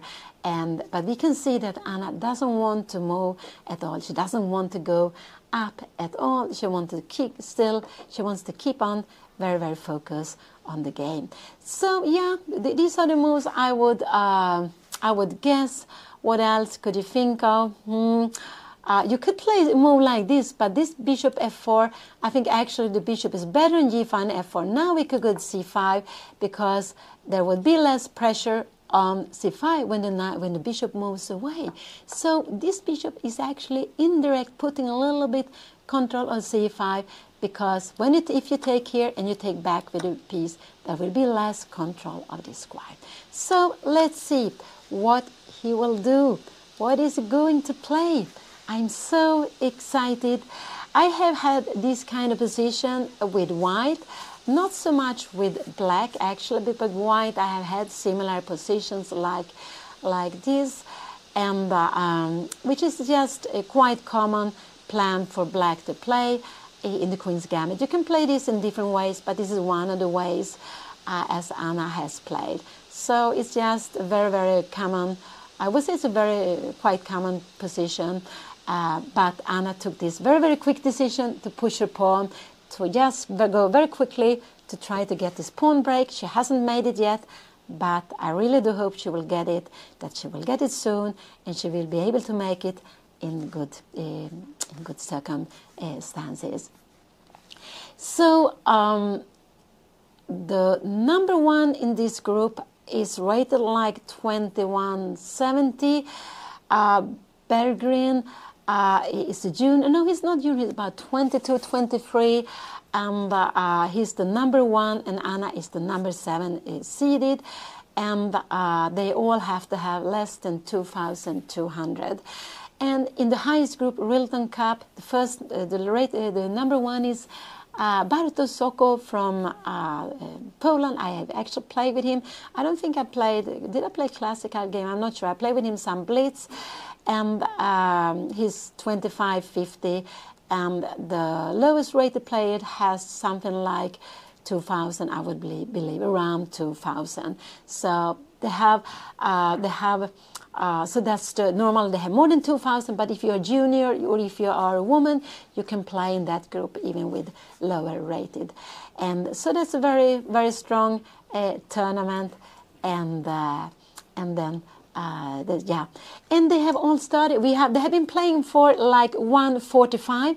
The first round started 35 minutes late. This is very typical in open tournaments. It's always a little bit chaotic when the first round starts, to get all the players, to give them all the information, to get all the players on their places, to find the pairings. Maybe there are some people who forgot to say that they couldn't come. They were stuck somewhere. So it's always chaotic in the first round in an open tournament, and that's why it can be that the first round starts later. It also happens sometimes in the Olympiad. I remember once when I played an Olympiad 1990, we played the first round actually against Poland, and I expected to play against one player, but when I came to the board 15 minutes before the round, there was another player, and I hadn't prepared against him. So I played against Grandmaster Schmidt, so that was very, very tough. But so even in but this would not happen these days. But at Olympiad 1990, yeah, it happened. So it's not strange that the first round in open tournament can be delayed. So they have been playing like 1 hour and 40 minutes, And we see her opponent is thinking. He is thinking, and now it doesn't look like he's going to move. Anna has actually walked up from the board. I'm happy to see that. Maybe she needs to go and take some water. Maybe she needs to go to the bathroom. So it's good, and also it's just good to get your legs to move a little bit, to move your body, so to get a little bit like energy. So that's good. Let's see if he will make his move, because this is actually a little bit psychological. Sometimes when your opponent is moving up, Anna went to take some water, but when your opponent goes up, a little bit put pressure. Maybe I should make my move a little bit quicker. So if you don't want your opponent to move, some people recommend you to just to sit at the board, just to stay there. Not to do anything special, just to sit and wait, and then maybe your opponent will like keep on concentrate, and a little bit almost fall asleep, and just spend more and more time. And Anna came back here. Now she's looking a little bit at the other boards, but her opponent has not decided yet what to play, and it is quite an important moment for white, what white will play here. Absolutely, it's quite an important moment. But I'm so happy. I see that white is down to 46 minutes. He's just 1 minute ahead of Anna, and lots of players do like that. They look at the time of the opponent. They don't want to have less time their opponent, but they are ready to spend so much time, so they're getting down to the same time as the opponent. But when they get there, then they have this, they feel the pressure, now I have to move. And I think it looks like that white is going to move. It looks like it. But has he decided yet? Has he decided? No, he hasn't. But it can be happened any moment. And I guess so. When he has about the same time, there will be, I think we'll see a move soon now. And actually, has been thinking 25 minutes.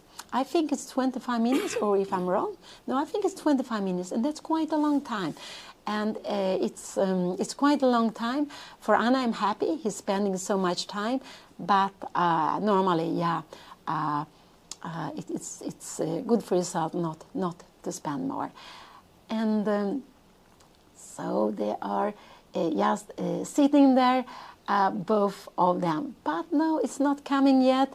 And now he's even having, Anna's opponent, even having less time than Anna. Oh, he has less time than Anna. Let's hope he will keep on thinking for a while here. Let's hope that. And he played bishop f4. He played bishop f4. He wants so much to go knight e5. But this was not the best move at the board. This was absolutely not the best move at the board. Now Anna can do, it's actually taking away the pressure. The bishop was better play on g5 than on f4. It was better play there. But he was a little bit concerned with Anna's queen looking at the bishop. And he wants to go knight d5. This is his plan. So now Anna can absolutely go castling. Castling is fine. If knight d5 is coming, we can just take this. We can take it. We go knight d7. You go somewhere. And now we can go. We can put the rook to d8. We can go c5 if we want to. If we grab here, we take with a knight, and we can absolutely, we can take this, we can even go rook c8, and we will take on c5. And if you go something like that, we will just, we can even play rook f d8 here, queen e2, and we will just, the a pawn is moving. And if you go queen b3 here, maybe you don't want to play this. Could it play? I am not sure really what is happening here, but then we have a pin. And this is actually a very important pin, because after you take it, we have this queen takes c5 one. And the point is, if you take back, it's not only that you get two rooks, it's also going to be a checkmate. I just always want to put the moves on the board. So it's just so important. So white played bishop f4, and I would say that this is the first, not the most accurate move at the board.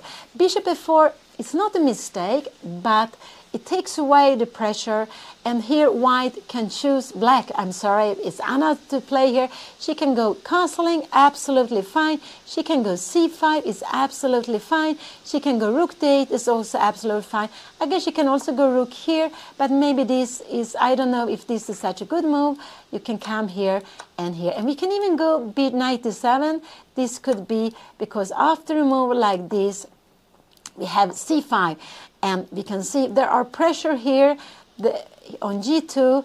And if you go something like e4, yeah, I guess we will just take on d4. So if you go f3 to put this here, we will have some this here coming back. And we will just start putting pressure here. And now this is just very, very dangerous. We can see that if you play some slow-mo, I will just say we will go queen h5. We have threats against the bishop, but we have also threats against the king. So this would actually be very, very good for black, even with the king in the middle, because there's so many open files for black to use against white's king. So this would absolutely be good. So I think so. Castling is one good move, c5 is one good move, rook c white, one good move, and rook d8 is also one good move. But I don't expect Anna to go rook d8, because I think she wants to have the other rook on d8 and this one on c8. So I expect Anna either to make c5, castling, or rook c8. These are the moves. One of these moves are the moves I expect her to make. I don't like knight e5. I don't like this move, because after here, you know, white will get e4 for free. This knight is not better placed here. This knight is not, okay, maybe you can go knight b6, but I'm just wondering, to play here like this, you want to take this, what will happen? Can we go e4? Maybe this is actually fine now, and the plan is to go c5. And maybe this is fine. Actually, in a position like this, but maybe knight d2, knight c4 could be a bit annoying, I'm not sure. Castling, knight c4, it could be we can just go with the queen, and we will have, because after e4 we can actually take this pawn. After e5 we have time to defend the queen. So there is no trick. I just want you to know this, because the queen is defended by the pawn. So, and what I wanted to say, this is actually very important. If you go knight b6 and white takes, we take back with the pawn. And this, we get the double pawn, but this pawn is very important. One is that you open for the rook file. You see the rook becomes active. This pawn becomes a little bit passive. It's a backward pawn. You also have better control of the c5 square. So here, this is a typical double pawn in different kinds of Queen's Gambit. You also can see it in the Slav. And normally this double pawn is a good double pawn to have. It's normally not a big problem to have this double pawn, actually. So let's see what Anna will play. I just, you know, I hope she will not play knight e5, but it could be that she plays this to get away with a knight on b6. But I just think castling is fine. If we have castling here, I think rooks, yeah, it could be her opponent want to go rook c1, but maybe we can go c5 here? I'm not so sure. After here, we will need to come back down here. And now we have this jump move. I'm just wondering, maybe a little bit, yeah, now we're getting the piece. So this is not so good. So maybe this is the plan. If Anna go castling, I think absolutely we see knight d2, and maybe here we should go bishop a6. And if you go knight c4, we will just take it, and maybe we play c5, or we play rook c8 first. And if you make, let's see, we make a move like here, we will actually play with against this isolated pawn, and we have rook c8, we have this open file, and white has got an isolated pawn. And here black would have a more pleasant position, I would say, even if white has the bishop pair, because we have, look at the pawn structure, we have one group here. So it's one, I don't know how to put it like this. This is one pawn island, and the other one is this. We have two pawn islands, but white has 1, 2, and 3. So, and white also has an isolated pawn. And when you play with an isolated pawn, this one, it's very important to control the square in front of it. But here white doesn't have so good control of it, because this knight is on a4, it doesn't control d5, and black has this plan knight b6 and knight e5. And in the end game, with less pieces on the board, it normally becomes weaker. So white will always have to defend this.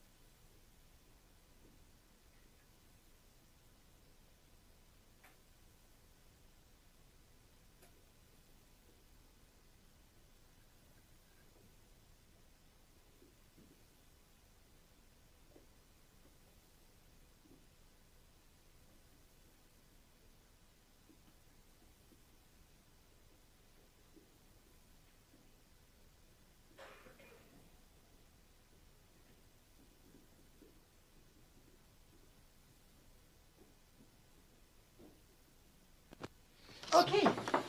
Jag ska bara se till att den här vaknar till liv.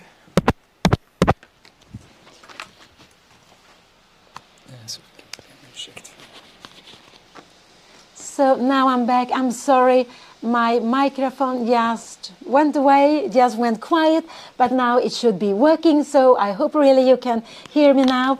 And so this is not the position at the board. Let it go back. This is the position at the board, and it's Anna to move. Her opponent played this move, bishop f4. This is the last move which was played, and it was not the move to put more pressure. And the plan for white, I guess, is that white wants to move the knight.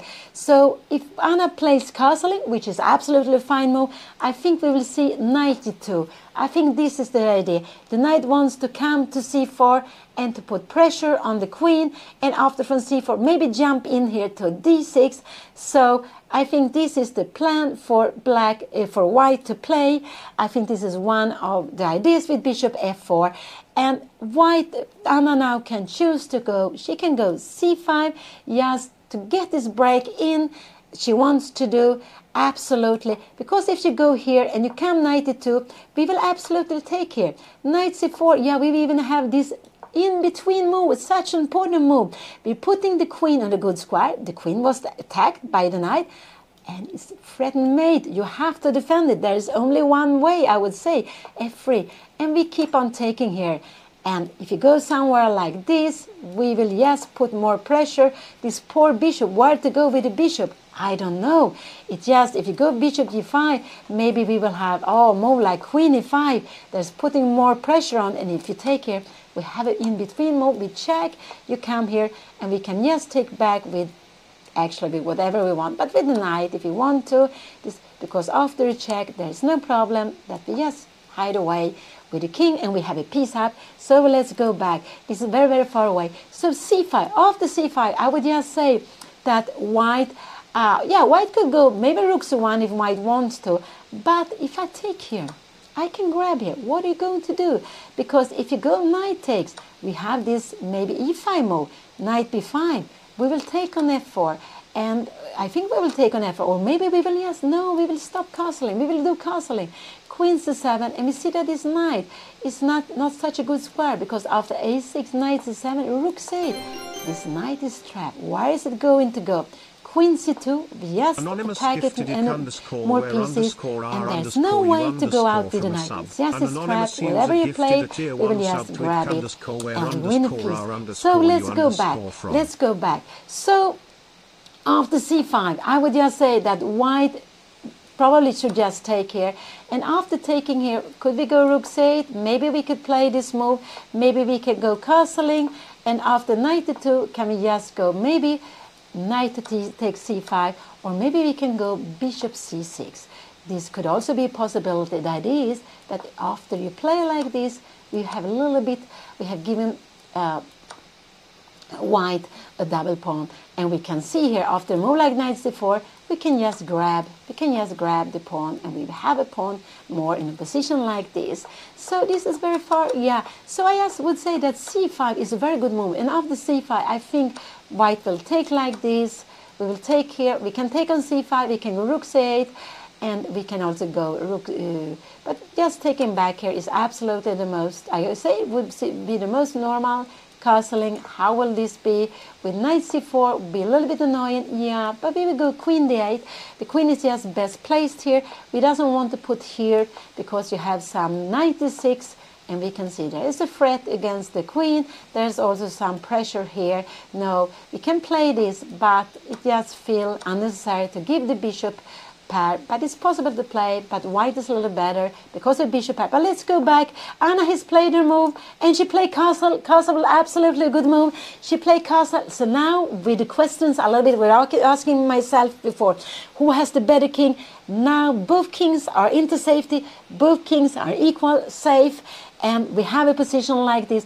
I think next move, I think will be 92. It could be 95, but then I guess you will just grab it, take back, you will kick the bishop, it goes back, and we will have this move, c5, or maybe first to play rook d8, and after a move like queen c7, we are putting pressure here against h7. Maybe we can even, so we want to take a pawn, maybe we can even do h5, because there are some threat of h4. After h3 we can go c5, or we can even go rook c8 first, and again we get the position like this. We come here, you go maybe rook to c1, we have rook c8, and we can see that it's a little bit awkward here.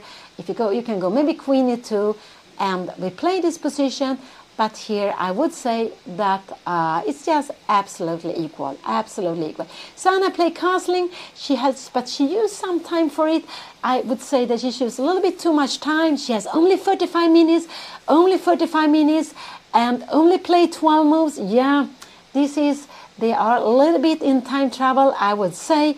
They are a little bit stressed all the time. Not yet, but if they keep on playing like this, keep on playing so slowly, like they have done, they will certainly get into time trouble. So I'm hoping to see them. I'm hoping actually to see Anna play quickly. Yeah, that's the main thing. But now her opponent is thinking, but I think he will move his knight. I think this was his plan. When he moved the bishop, he wanted this knight to be free. So I guess we will see 92 or 95. This is one of the two moves I believe we will see on the board, because it's a logical. It's just a logical follow-up when he put his bishop on f4 last move. But of course he can play other things also. He can absolutely play something else. He can, let's see, maybe I will take away this, oh sorry, I wanted to take away this arrow. So we do like this, take it away like this, and we take, yeah, this is for me very logical to move the one knight. He can absolutely again move his queen. Rook c8 could also be possible. After queen c2, I think we just can go c5, and we have seen these things, and there's no problem on h7 because this knight is also defending. If you play a move like this, we will just say thank you and we grab it, so that's not possible. And so these knights are, the knight on f6 is just controlling the pawn on h7, and here finally you free up. And you can see, I don't think white wants to put the queen on c7, because the queen on c2, because now we see the bishop is looking here. There could be some plans. If you go rook c7, I guess we will just take here, we will take here, we take here, and we see that this king side is just not so well. You see, it's getting weak. We can see the pawn structure. We have one island here, we have two here, we have three. They get even 4 islands, while white only have 1 and 2. Her opponent has moved. What did he do? What did he play? He played h3. He played such a slow move. He played h3, but it's such a slow move. It's not putting any pressure at all on Anna, but he didn't want Anna to go after the bishop. So there is a logic with the move. He didn't want to play. Let's see, we go rook c1. Then Anna could have gone knight h5, and she will change it. But this is not a good move. Actually, this is not such a good move. So even though it's very, very tactic here. So I think this is why he played h3. It's a logic. This is absolutely a logic move, but it's a slow move. And now Anna absolutely can play the c5. I think c5 is very fine. She can go rook c8, but there's no problem to play c5. What she has been planning for such a long time, what she really wants to do is to get this pawn moving, because when it go up, this bishop, which now is passive, is just looking at the wall, looking at the c6 pawn. It will be looking at f3 all the way. So if Anna plays c5, if you go rook c1, yeah, we will just grab this pawn. Because if you take here, we will take the knight. No, you cannot do that. So, and if you grab this here and you take back like this, we have, again, remember this pawn structure. We have a tremendous pawn structure. We can go rook to c8. Maybe it's actually better to go rook f c8. Now the queen is defending f3, but these pawns are very, very sad. We can also probably go maybe queen h5 just to attack here. Maybe you have to go king d2. And we can start putting some pressure here, maybe to go some queen h6, and it's actually the idea is to put the knight on f4, and then after to get the bishop here, to get also this bishop afterwards to d6, and to look at the king side. There's lots of way to try to attack this king when the pawn structure is damaged. So if Anna plays c5, this is absolutely a plan to grab the knight on f3 and to damage the pawn structure for white. So I really like Anna to go f5 and go c5, to go for the move she has been planning for such a long. And this is actually what I think she will do. She doesn't have to prepare anything more. She has so many pieces. One is defending the knight. The knight is defending the c5 square. The bishop is defending c5 square. The queen is defending c5 square. And white has only the pawn and the knight. So I expect Anna to play c5. I expect her opponent to take here, and that we'll have a position like this on the board. And maybe here, this is a very, very interesting move to play. Because because if you go here, maybe you can take here anyway. And you will have to take with the pawn. Because if you take with the queen, you see the knight, the bishop is hanging, and we will just grab it. So this is a way of putting pressure on white. And if white goes here, but it's not as, this pawn structure is not as bad as we saw before, because for white it's better to have the pawn on e3 than on d4. It's better for white to have these three pawns together. So here white has only 1, 2, 3 pawn island, and black has 2. So, but this is about equal, absolutely. It's not so bad for white to play this. So let's see. So c5 is what I expect her to play, but Anna is thinking she's down to 32 minutes. They have only made 12 moves. Her opponent has made 30 moves, but Anna has only made 12 moves. She is taking her time here. I just think that what she has been preparing for such a long time, I just think it's time to do it. There is no problem to do it at all. It could be that she wants to go knight d5, knight b6. I'm not so fond of this move here, knight b6. It could be that she wants to play like this, and I don't know what we'll have, knight d2, and we will have maybe something like c5, because after knight c4 we can go maybe queen a4. Yeah, maybe we want to change the queens, and if you make a little move like this, we have queen c6, but again, these small moves, this move make this square weak, and this pawn bit weaker. So we always have to be careful with the pawn moves we are doing. So going here, we are saying we want to change queens, and if you change queens, we will actually, you make something like here. It could be, yeah, maybe we go rook c here, we defend the knight, and we have some plan, a rook a8, and to grab this pawn. So let's go back, but this is not the game. Let's see what Anna is playing. She has played her move, and what did she do? No, she hasn't played her move. Oh, she is down to 39 minutes 50 seconds. It's getting so exciting. And what is she going to do? Yeah, I'm expecting her to play c5. She can absolutely play this rook f8. This is absolutely a good move also. She can absolutely play it, because the idea to put pressure here. The idea is that queen c2, yeah, we go c5, and we have pressure here.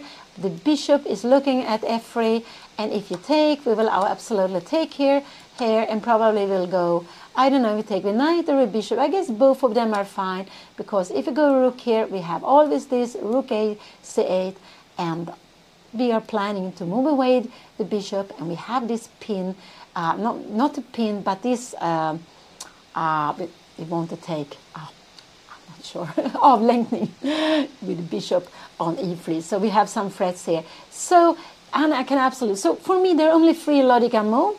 For me, or logical, there are also 95. But I would say c5 1, rook d8 2, rook a c8 3. You could go with this rook, but it looks for me a little bit funny.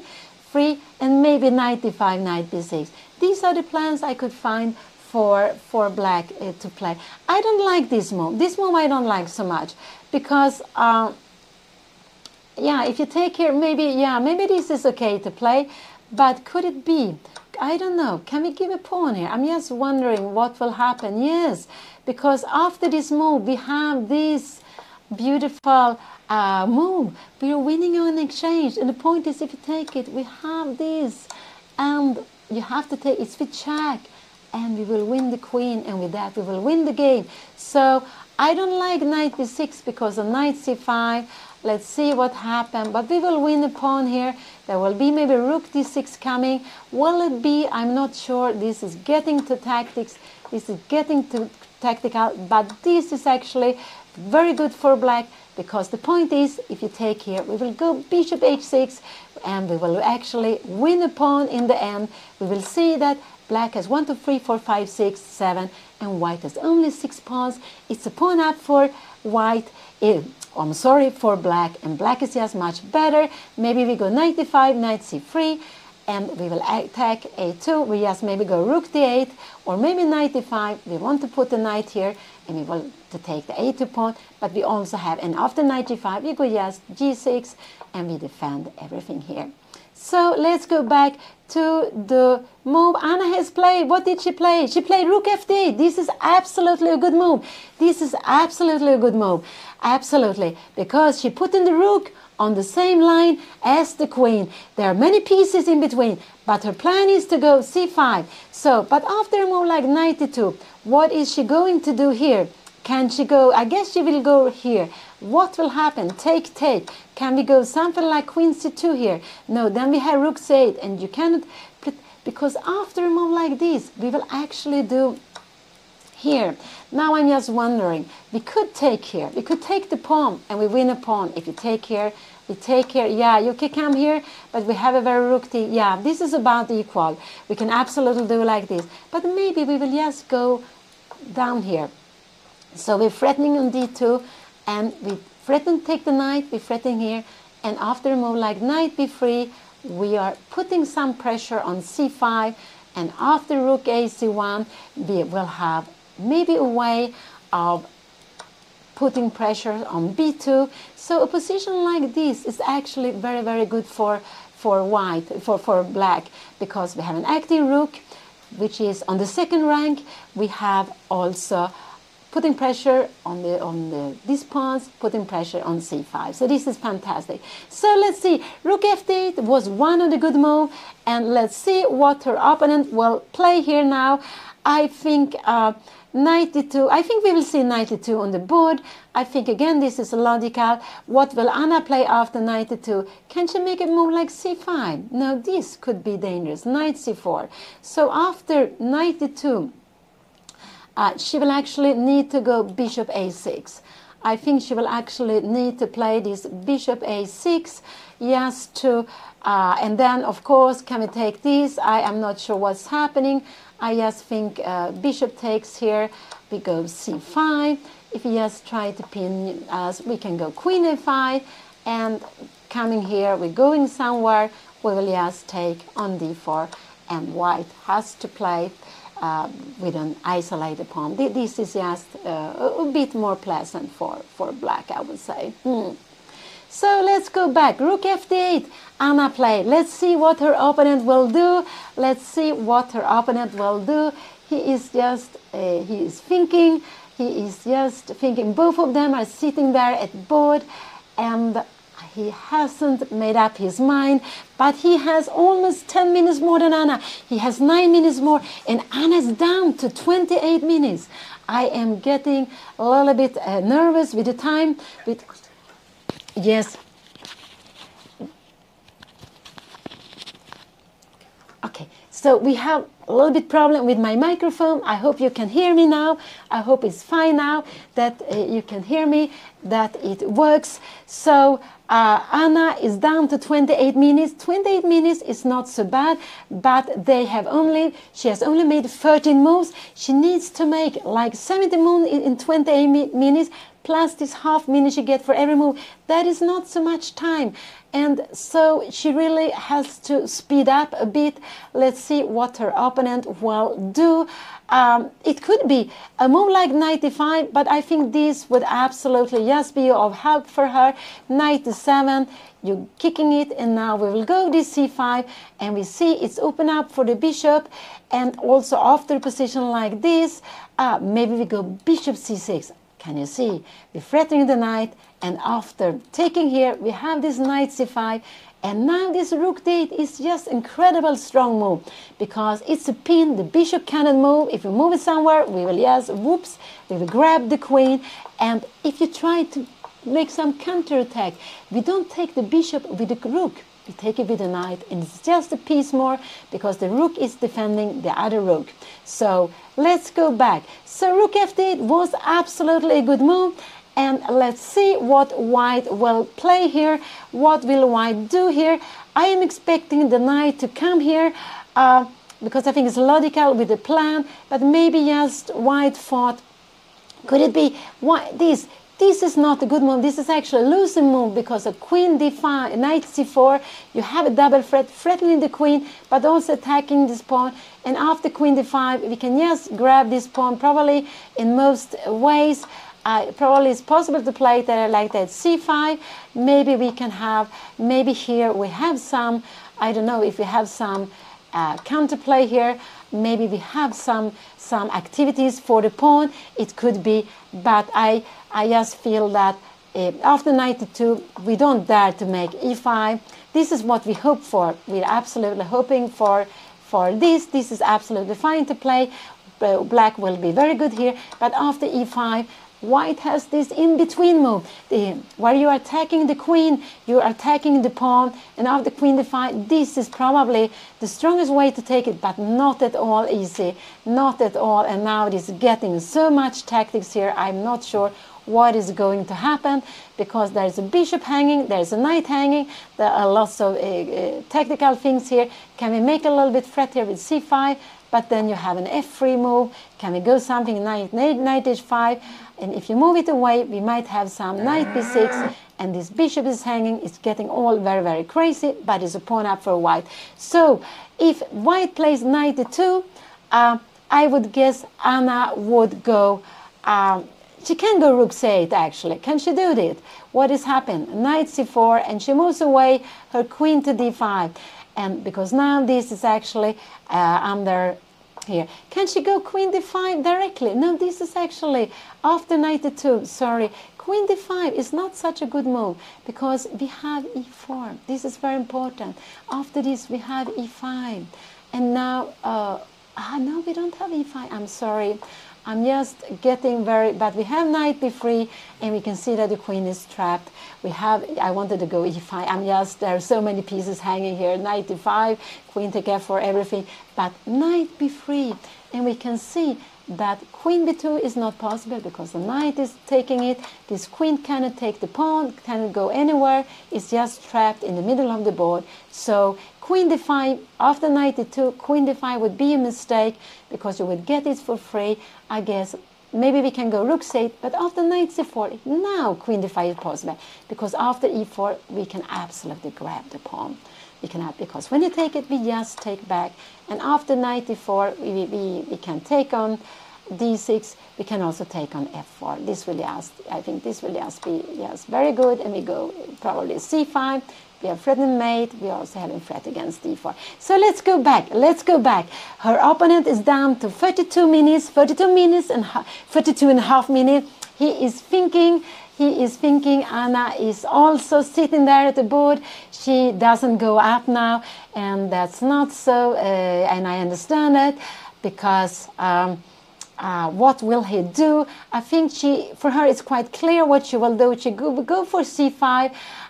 If he doesn't do anything special, I would guess she goes for c5. Rook f8 was a very good move, although I expected Anna to go to c5, but she wanted to get this rook into action before she makes c5. Maybe she was hoping her opponent will make a slow move, because now c5 will come with even more power. So let's say if white makes a slow move like bishop h2, also c5 will come with very much power. So if white doesn't make a move which doesn't put the pieces in a better square, I would say that c5 comes with a lot of strength, with even more strength after this beautiful rook move, because this rook is very good on d8, looking down here towards white's queen, and later on the other rook might come to c8. So let's see what her opponent will play. It will be very, very exciting.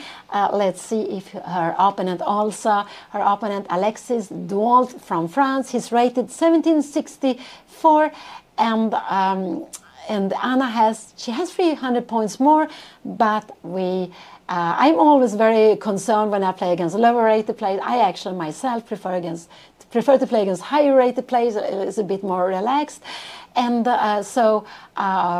even if Anna is the favorite according to rating, she has to, of course, keep on playing, finding good moves, and let's see what her opponent will do.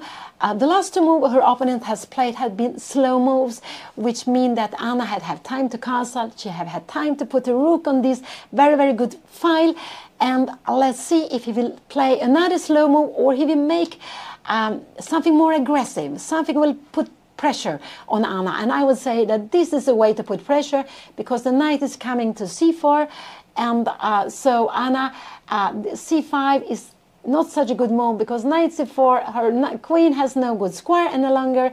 She will have to put the queen here. This is absolutely possible to play, but it's getting a little bit. Let's see what will happen here. And we have, she can absolutely play this position. I would say queen e2, and this is absolutely about equal. So let's see.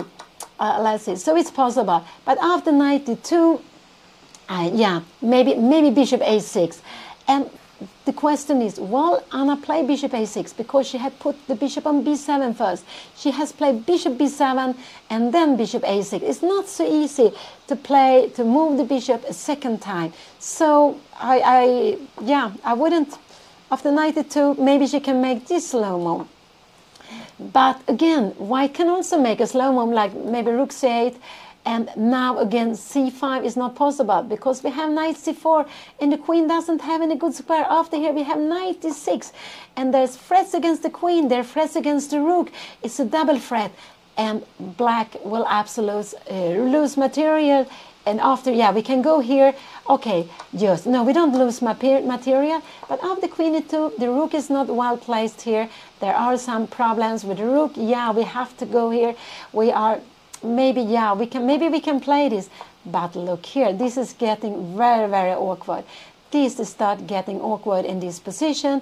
I don't know how we're going to defend this. So I hope, really, I actually hope after knight d2, I'm not so, rook c8 is a fine move, but after rook c1, what is Anna going to do? It's a little bit like, she will need to go bishop a6. She will just need to play this move, and to play like this, and maybe to go c5, to have a position like this, which, if you take here, we have, this is not possible. We have knight takes c5, and we have this double threat. So I would say that this is absolutely fine. If you go something like here, maybe this is about equal, but I think it's just quite fine for black to play against this isolated pawn. I'm not sure if there could be some, after knight b6 there could be some, could it be something taking on e6? I'm not, it could be actually, there could be some tactics here. So yeah, maybe you should defend e6 a little bit better. But this is very far away. This is absolutely very far away. And her opponent is thinking. Her opponent has less time than Anna. Rook fd8. Rook fd8. So we can see that Anna's opponent also likes to use his time. He's not such a quick player when after the opening he is trying to find some plans. And let's see what he's doing. It's so exciting.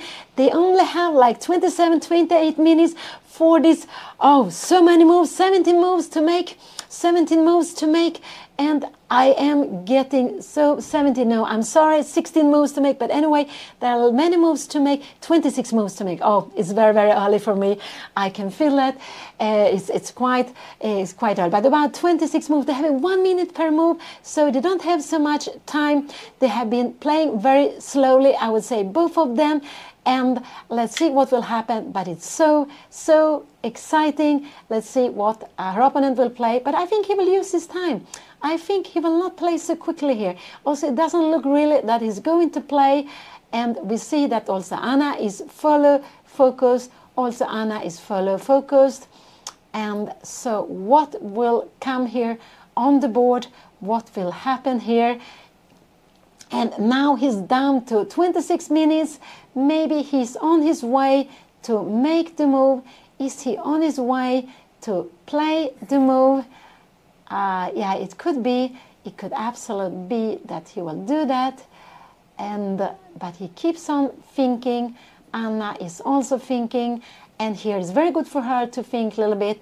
If her opponent make different moves, if my opponent play knight e2, what am I going to play? If my opponent play like rook c1, what am I going to play? If my opponent play knight e5, what am I going to play? If my opponent play e4, I wouldn't, this I think is a mistake, because c5, we open up for the bishop attacking e4. After e5, we will get knight e5 for free, and we can see how this bishop is attacked, and after here we can take on d4, and this is just looking good for black, because if you take here, we might have something like knight b6, taking here, and the question is probably we take with the knight, because now we have so much pressure here along this fight, and I don't know what we should do. I will just say that after a move like this, we will win a piece with queen d5, knight e1, and we can play bishop a6. We don't win a piece, but we were winning some exchange, because after here we will just grab here on d1. But this is far away. But to play e4 now would not be good, because Anna has these pieces here. It would just help her. This would be fantastic for her, because she will attack the pawn on e4. She would put pressure upon on d4. She has this rook looking down here on the d file from behind, but it's very well placed there. So let's see what her opponent is doing. Did he play now? Yes, he made a move. He made a move. And what did he play? What did he play? He made a move. And he played, what did he do? I cannot see what he did. He played queen c2. So now after queen c2, c5 is a very good move here now. So I just hope Anna will go c5. c5 is a good move. So he wanted her to go c5, and I think if she goes here, she will take, you take here, and now maybe rook c8 is better.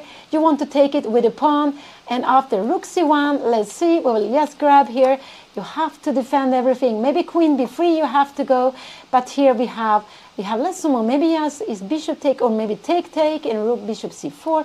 I think, can we play, maybe we look like this here. Now maybe you have queen c2. I was just wondering, maybe we can just start to pin this thing, but we can keep everything under the control. And so this is not so dangerous, but this is just, I wanted to see here rook c5, maybe after a move like queen b3, maybe we can just play something like knight e4, and we are having this hope to take with the knight, and there are double threats against b3 and here. So let's see, this is the position. He played queen c2. He wanted to get, this was a logical move. He wanted to get away with the queen from this d file. He also needed to put he also needed to defend the knight on a4, so that's why he wanted. So that's why queen c2, the last move, was very logical. He's defending his knight. He's also stepping out of the d line. There was some pressure here. So that was quite logical. I think c5 is a good move for Anna to play it. She can go rook a c8. I don't think this is any problem. If you go here, you can come here. Maybe after knight is 7, bishop g3, this pawn is hanging. And if you go something like that, maybe now there will be this little bit. And now you can go c5 because we have the bishop hanging here. So, yeah, so it could be in a position like this, maybe we can go c5, but this will be, I just want to see, we go check here, maybe we will just win a piece, but after taking here, maybe we have to take like this. Yes, of course, I took with the bishop, but of course not taking with the bishop is not possible. We always have knight take, we have this move maybe here, and maybe knight takes c5 also.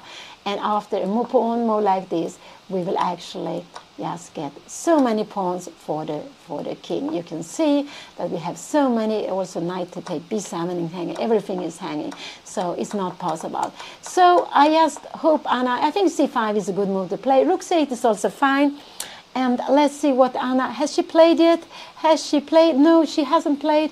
She's thinking. She is thinking. So queen c2 was the last move. This was a logical move, absolutely, to step out of the d line, to defend the knight, and also putting pressure against the c5. So let's see what Anna will do. I guess Anna will do rook c8, but I think c5 is a good move here. Just to do it now when she finally can do it. I think it's just a very good move, c5, and to play it here. So I really hope Anna will do that, absolutely, because if you go something like here, we will just take it here. We can take on c5, it's nothing wrong. You can take it, but maybe rook c8 is just what we really like to do. I don't know, if you go queen c2, now maybe we will actually take, yeah, we can take on f3, we can take queen takes c5, it's also possible if you would like to play, because now rook c1, we will just grab it, and we will play with the two rooks, we will absolutely play with the two rooks, and in a position like this, I would say that the two rooks are stronger. Then maybe we go rook a1, if you go something bishop c4, maybe we can just bring in the next rook, and we can see that this king is getting into problem. And I just want to show that if you make something very, very terrible, yeah, then it will be mate in one. But this is the only square for the king to run out. You have to be careful, so it's possible. But here the two rooks will be stronger than the queen. But let's go back. This is the situation. This is the time. Also, Anna is down to 23 minutes. Her opponent has 24, almost 25. Anna is down to 23 minutes. Will she play c5? Will she go rook c8? What more moves? What can I think of? Maybe she can go h6, but she doesn't have to do it. This knight is defending, so c5 is absolutely a fine move. There is no problem against h7 because the knight is defending. There is no problem at all. And this would be a mistake probably. You go bishop c6. You have to defend in b3. And maybe, I don't know how we will take it. We could take on a4. We could actually go like this, and knight to take c7, because bishop a5, we have this a6, and bishop c6, where is this coming? The bishop is just getting very, very awkward. So after bishop a6, maybe you have to come home again. But then we grab the pawn, we have a pawn more, and if you would just play like this, we have this beautiful, beautiful square for the knight. And from here the knight will attack the bishop, it will attack the pawn. It's just fantastic there. It's so tremendous strong there. So let's see what Anna plays. What is she going to play? Why doesn't she go c5? I just want her to go c5. She can go rook c8, but if she go rook c8, I just wonder, 92, what is going to happen here? What is going to happen here? I don't know, because after c5, we have this knight c4, and queen a6, yeah, knight e6. We have some tricks here. Do we have queen c4? I don't know. But I just think we have a c4 more. Yeah, this is getting so tactical here, all of a sudden. I don't know, taking here, and we have to play something like this. And all of a sudden, maybe this is okay. I don't know. Bishop here, we go b3, and we will play with an exchange down. We're getting very, very far away. Here we have a knight to c3, but it is an exchange less. So, and we'll take on a4. I don't know what is going to happen here. Maybe this is absolutely fine to play for black. But let's go back. So let's see what Anna is playing. She is still thinking. She is still thinking. And I'm getting nervous here now. I'm getting so nervous. She is so focused. Her opponent is also sitting at the board as he has been doing, I would say, the whole game. They're both so focused, so concentrated. And what is Anna going to do? But I think, yes, c5, what you have been planning, what you wanted to do for such a long time, you can do it now. Yes, get this pawn forward. And if she goes c5, I expect her opponent to take the pawn. Let's see, but she is still thinking. She hasn't made up her mind. And I think that she will go rook c8. I think actually she will go rook c8. But rook c8, I'm a little bit concerned because knight e5, can we now go here c5? Yeah, then we have this knight c4. And this, I don't know what is going to happen here. This is just getting, we have to have queen e6, knight is here. And we have to play these very tactical things. This is just getting so tactical. I don't know what is happening. We take it with the bishop. And this is just not a good move. I don't know. This is so crazy because we take on d6, you take your queen, we take here, we take the queen, we take the bishop, and we have bishop takes here, and we play this position. And how is this position? We have one pawn, is it for? But after knight b6, the knight has to go away, and we can see b2 is hanging, d4 is hanging. This will absolutely be at least equal for black. This is absolutely fine to play. We have this double pawn, no problem with them. They're not under attack yet. This is absolutely fine. And Anna is still thinking. This is the position at the board. She is still thinking. She is down to 19 minutes. It's getting very exciting. It's getting too exciting for me. I really want Anna to move. Her opponent had been spending some time, but I think this is a little bit showing that Anna hasn't played for a while. It takes more time to make the decisions. Even here, when she's getting under time pressure, she still feels she has lots of time. But, you know, they have still so many moves to make, Anna has to make her 14th move. There are like lots of moves to make here. And she has to move very soon, because otherwise she will get into this time trouble with so many moves to do. And with little time, it's so easy to go wrong. So c5, rook c8, this is some of the moves I expect her to play. I don't know, really see anything else. Knight b6 I don't like, because knight b6, also maybe we can knight c5, and here you will just take it, and this is just a beautiful square. So no, this is not possible. We need to keep control of c5. So yes, why not? Why don't you want to play this c5? Maybe it's yeah, I'm just because she can absolutely go rook c8, planning c5. If you play rook c1, we absolutely have this c5, and this is fine. This is absolutely fine for her to play. But in a position after rook c8, white might start playing knight e2, and after rook c8, we have this little bit knight e2, and I don't know, can we go something like queen h5? I'm just wondering, is this a possibility? Yes, to get the queen away. If you go knight c5, we have this c5, and now if you try to annoy us, we just go, actually we will take here, because the queen is under attack. And when you somehow move, I don't know, somewhere, we grab the knight. Yeah, this is actually winning a piece. So this is not possible. It's not possible because queen a5, we grab there. We are threatening queen, but we also have threats here. So rook c8 is also a good move. I would say rook c8 or c5. And Anna, has she played? Has she played? No, she hasn't played. She has not played yet. Has she played? She has played. I cannot see that on the board. Let's see. Let's refresh here. Did she play? Did she play? Yes, she has made a move. But it looks like she played. She played c5. Here it came. She played c5. This is absolutely good move. Let's see. I guess her opponent will take on c5. I think he will take on c5, because it could be that he makes a move like rook c8. But if he makes a move like rook c8, what are we going to do? Can we take on f3? You take back. Can we take on d4? I'm just wondering. Bishop c7. We go queen h5. Or we have even a check here if we want to. We just go queen check here. You move your king somewhere and we can just go. Maybe we can start attacking even more. So if you come here, we have this maybe bishop or maybe queen f4 check. We're getting very close to the king side. No, you don't want to do this. You don't want to do this. After queen d2, we maybe go bishop d6. We're actually threatened mate in one. So Anna played c5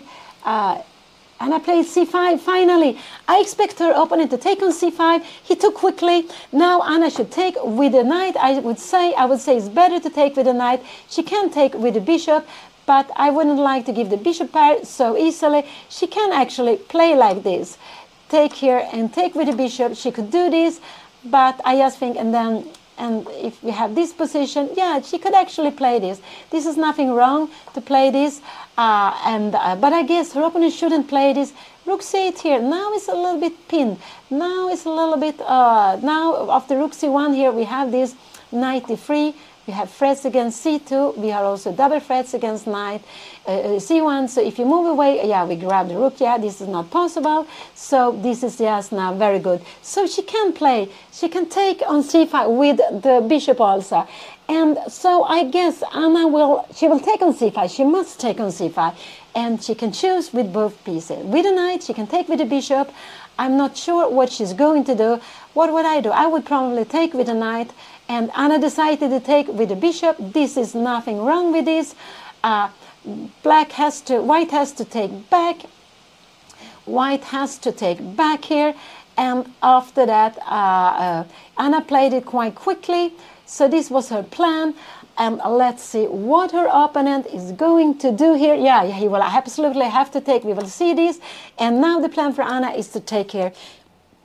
And now, if you go a move like rook d1, I just guess that we can play this. And we have a pin here. And this is a little bit like getting nasty. Knight e1 here. What is getting here? We have, you see, we have this pin. And this is just not what you want to do. We have pins here against the queen. We have pin here against the rook.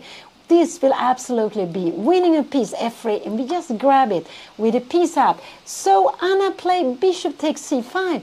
This was very exciting what she plays. And now I'm sure she will go knight takes c5. This is her plan. And just to put pressure on her opponent, because where is her opponent going to go? Where is he? Because if you take with the knight, there is threats against d3. He will need to move it could be also that Anna wants to take on f3, but I think this is a little bit too quickly. She gives the bishop pair. Don't give the bishop pair yet. Not yet.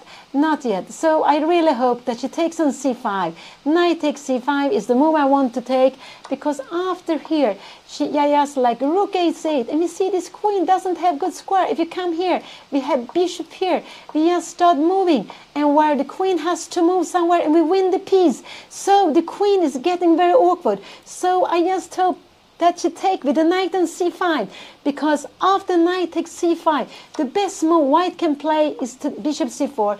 And now if she wants, she can take on f3, but she doesn't have to do it yet. So just stay with the knight, because after this is very tempting move. But after rook c8, this is just very, very good for her. Let's see, rook fd1, maybe we can go knight d3, the queen have to move somewhere, and we will go, I don't know, bishop d5 could be absolutely a good move also. Not at all, because the knight is hanging. We take on f4, taking back, and maybe we have getting the other piece here. We have some g3 more, and this is perhaps about equal. I'm just wondering if we can play something more aggressive here. But knight takes c5 is what, and she has played. She played, and what did she play? She played knight takes c5. She played knight takes c5. Oh, that's such a good move. And this was his plan. White has to be careful here. White has to be careful. And I would say that it's not so easy for white now what to do with white in this position. Because this is a very, very tempting move to play. This is very, very tempting. Anna could go bishop c4. But if she goes here, this is a little bit too quick. Bishop d5, then the queen can escape here. So I would just say after bishop c4, rook c8 is a good move. And because now we have this knight d1, knight d3, annoying move, and it's just good for you. I was just thinking, if you go here, we have queen d2, what will happen? We have, of course, knight d4, because this is not possible. This is not a mate. Black can just take it back, because the queen on a5 is also defending the rook. So it's important to see that, how the pieces are working together. This rook on d8 is putting pressure on d3. This knight is putting pressure on d3. And now black has to play probably this move. And now the question is, will Anna go here, then bishop e2? And, well, she wants to play something like this. I don't know how will be this piece, knight b6. This is actually getting quite nice, I would say. This is getting quite nice. After b6, we have this little a6 move. And the point is that we want to get the bishop here to d3. So this I'm getting to like.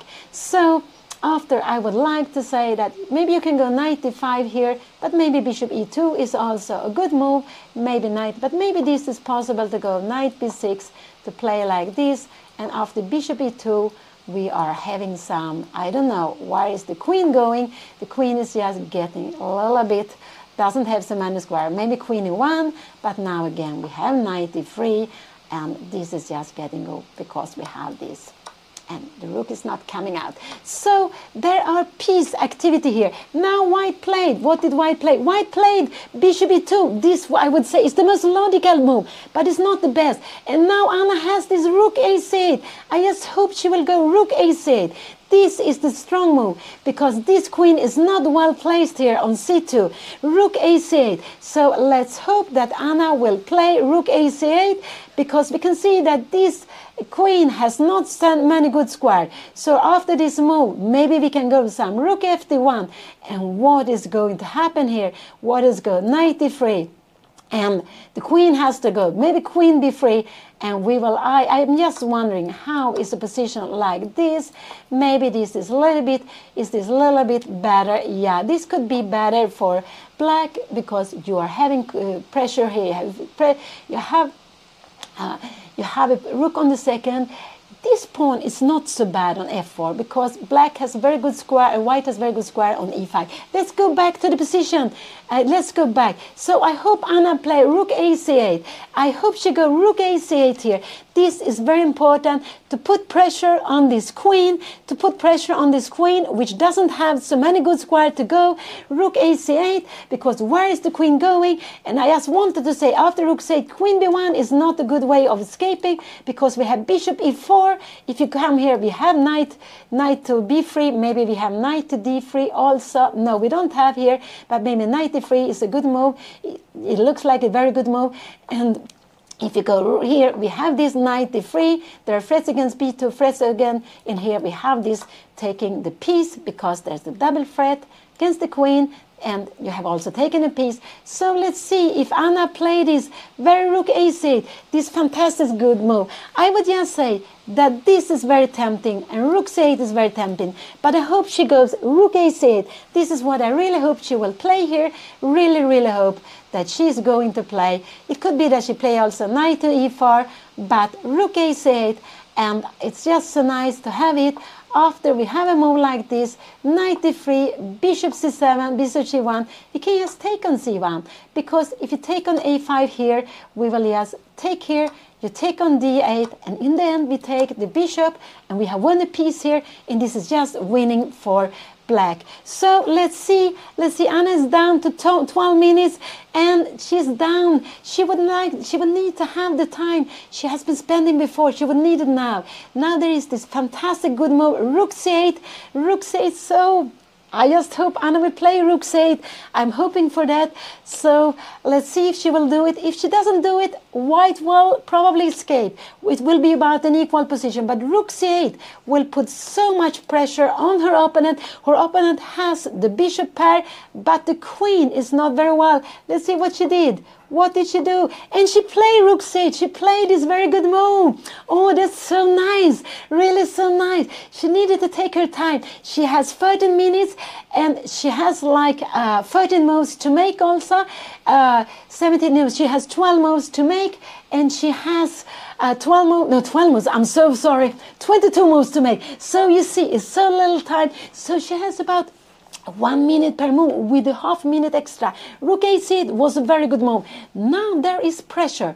There is lots of pressure on white because this queen is not so well placed. This queen is not at all well played. And we go bishop here. Probably we can just play something like knight d3 because we cannot take it. It's the pin here. And if you go something like rook fd1, maybe we can go, yeah, maybe bishop e4. And we see there is, looking at this, it's looking also knight f4 is a threat. No, this is just tremendous. And if you try to defend everything with queen b4, we have knight c5, and this poor queen is all of a sudden, it is trapped. We have a queen trapped here. The queen cannot go anywhere. If you go queen d1, we will just grab it with the rook, and we cannot take the pawn either because we will just take it back. So it's a beautiful queen trap. So Anna played this rook a8, this fantastic move, and it's also such a nice move because if you look at the piece play, we can say both kings are safe, but piece play. All others, all pieces, all black's pieces are playing. They're all on active squares, and also her rook. Both her rooks are playing, and white doesn't got both rooks to play yet, and has problem with the queen. The queen is under big attack here, and the problem is if you go something queen c4, we have this move, and if you go queen c4, we just move away the knight, and the bishop on e2 will be gone. You will lose the bishop because you have to move the knight and the queen, and when the queen moves, we will just grab it. So there is no, it's not possible to play like this. So what is white? I think white will spend some time here. I think absolutely white will spend some time here because white feel that white is under pressure, and the best white can do here is to put the rook on d1. This is the best white can do, to put the rook on d1. Rook c1 wouldn't work because we have this beautiful knight d3. We have to then give the queen like this, but in a position like this, we will absolutely have a fantastic position. Maybe we will play, I don't know, maybe we'll go like this, maybe we can go e5 or just h6, and after we will go queen h5, but this is just much better for maybe we'll go bishop b3 here. But maybe we go somewhere, you go away here, and we are just putting pressure. I just want to see how we can put the pressure. Queen f6, we have attack against here, but we have also attack on b2, so maybe we can take the pawn here. The queen is just stronger than the rook and the bishop, so this will just be very good for black. So white is under pressure here. White is absolutely under pressure here, and I would believe that white will spend time before he's going to move, because there are some threats with moving this knight, absolutely, with moving this knight, or just going bishop e4 could also be a threat. So it's not so easy what to do. If you go a3, we will absolutely go. I can show it. I just want to show here the queen will actually, you're not under threat because now you want to change queen, but this endgame is not possible to play. I guess we will go knight f e4. If you come here, we will just, yeah, we can go knight e2, we can also go knight e4. There is so many things we can do here, but this pawn will become a monster and we will win the c2 pawn. So maybe even knight e2 is good. I think also even knight a4 could be a possibility also to play. There are different things here, but this is just very, very good for black, because this pawn is becoming enormous big pawn. This is a very weak pawn, which black will just put under more pressure. So let's go back. This is the position. What is white going to do here? What is white going to play here? I don't know. It's not at all easy. For looks here, he's down to 22. I thought he had less time, But rook a8 was the last. Yes, he's down to 18 minutes. There was something wrong with the clock. He's down to 18 minutes. Anna has almost 13 minutes, so he has 5 more minutes than Anna, but he has a difficult position. Anna played because his queen is not standing so well. He has made his move. What did he do? What did he do? He played queen. What did he play? He played Queen b1. Did he play this Queen b1? This was the move he played. Did he go Queen b1? Let's see. But Queen b1 is not the best move. Was it played on the board? Let's see here. Can we get it on the board? I think it was Queen b1. But if you play Queen b1, Bishop e4 is a fantastic move. And now black will win material. Let's see. What is the last? What did he do here? Did he go Queen b1? I cannot really see it on the board. Or did he go Rook b1? I'm not sure what happened.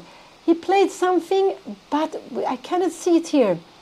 Let's see what he played. He played Queen b1, but now Queen b1. Now Bishop e4 is a very good move, and Anna plays it quickly. It comes here. She played it quickly. I will actually move it out here. This is what she played. I can see it. She played it. This is a very good move. Let's see. She played Bishop e4 because now the queen is under pressure. He put his queen away, but the queen cannot escape.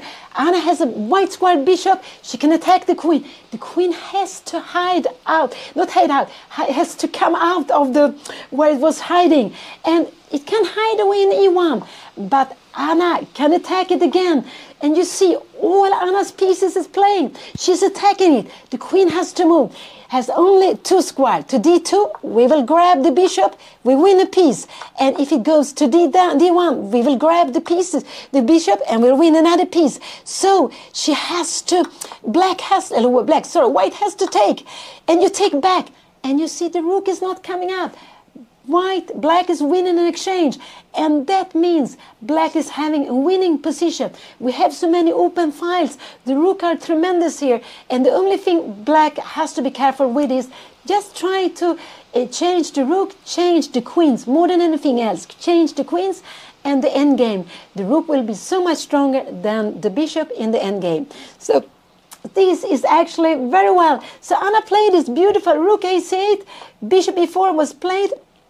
And her opponent is thinking, he is down to 70 minutes. He's thinking Anna, she used only half a minute for this move, and that was absolutely good. She used only half a minute for the move. He has actually only one. It doesn't really matter where he goes. He can go Queen c1 or Queen e1, but wherever he goes, knight d3 will come actually after. But Queen c1 has a trick. You cannot go knight b1, would actually lose the game because you take. And with take on c1, you take the queen. So it's very important that after Queen c1, I don't expect him to play it. You go knight d3, and again you have this. You have attack on the queen. And the queen has to move somewhere. And if you take here, we will we can actually choose. We can take it here. We can take the bishop. We can also take here. And when you take back the something, we just take. Actually, probably we take like this, and we take like this. And after a rook here, this looks dangerous because of bishop c7, but we have something very important. We have an in-between check here, and after the king is moving, we will just grab the rook, and it's winning. So, but let's go back. This was many moves. Anna played this very, very important, very, very strong move. Bishop e4. The queen is still under attack. Its queen is again under attack. The queen has to move somewhere. There's not possible to do anything else than moving the queen. And what did he do? He played Queen e1. He played Queen e1. And now I hope really he played his Queen e1 move. I just hope Anna will play knight d3. This is just such a good move. She has to go knight d3. Really, really hope she will do that. So this is what happened on the board. We can put it up. This is actually what happened on the board. Anna is, let's see the take, and here it came. She played knight d3. We had queen e1 and we have knight d3. Anna is playing all this good move, all this best move all the time, and now she will win material. She will have a winning position. Of course, after that you have to win it, but she will win material. She played this beautiful knight d3. This is what is on the board. For some reason it takes a little bit of time here. Somehow it takes. Now we have it. It came now, and now again the queen is under attack. There's only one thing white can do, and it's to take the knight, and we can see that white is thinking, but white only can take the knight, moving away the queen. Wherever you go, there will be taking the bishop, and at the same time there is an attack on the queen, because you cannot take it.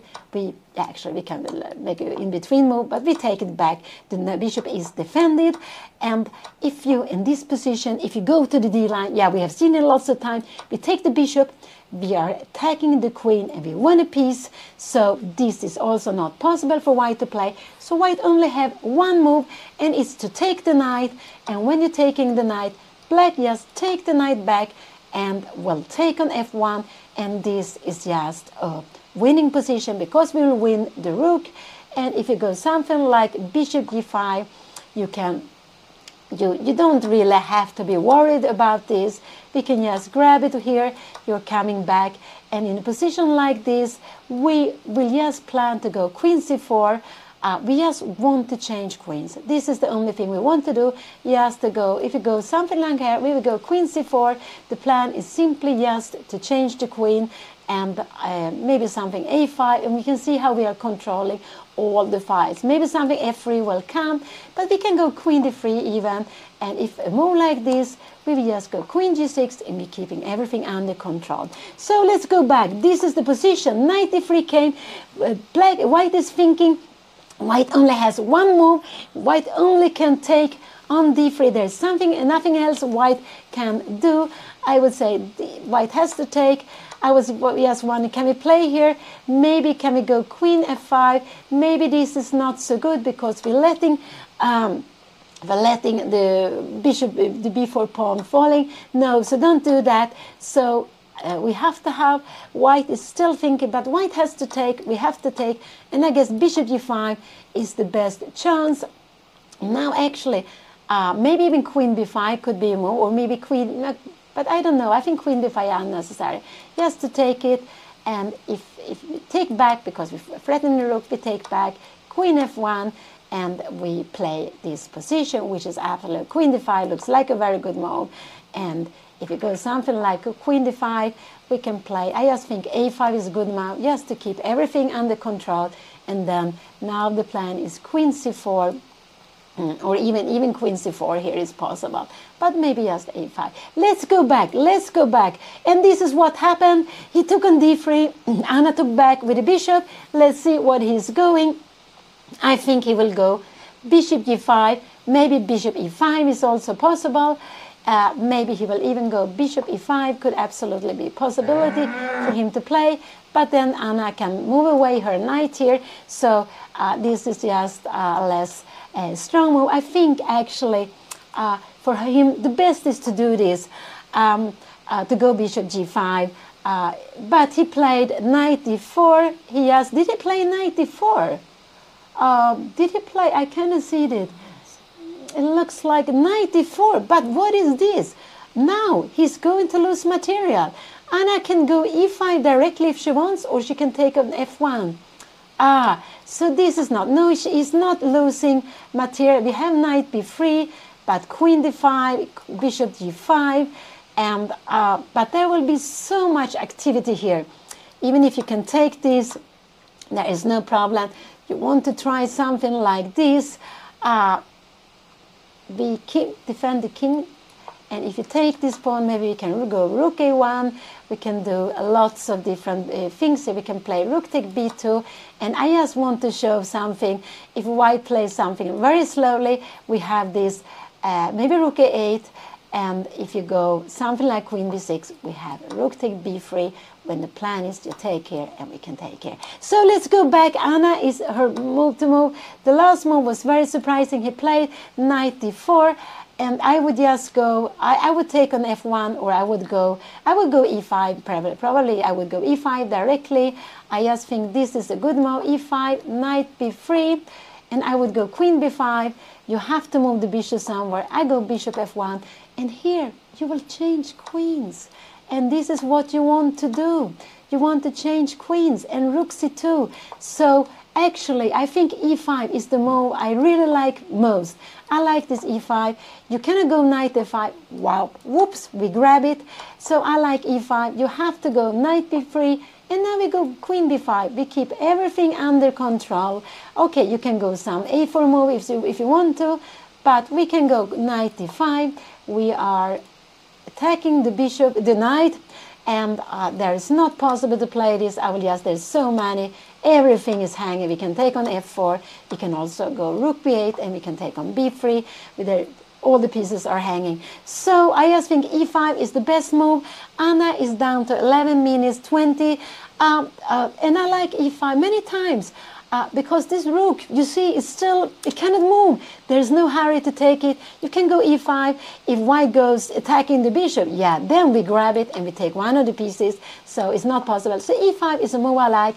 And after knight b3, I like queen b5 because when you play, now Anna has played, let's see what she did. What did she do? She played e5. She took in e5. I would actually say that, yeah, this is also fine. If you go knight f5 here, we will actually just take on f4. So this is absolutely, knight b3 is the best move. Now she has to go queen d5, and bishop g5 will have to be played. And now we can go maybe queen c2 or rook c4. Let's see, what did she play? She played e5. I think that's a very good move. And now her opponent has to go knight b3. Her opponent has to go knight b3. That's the only move her opponent can play. Otherwise, her opponent will lose a piece.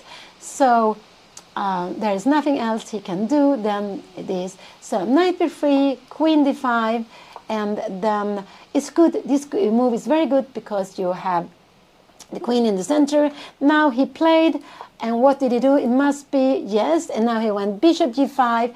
Let's see what Anna is going to do here. I just think rook c2 could be a move here, but maybe then if you, after rook c2, could it be that he will go queen a6 here?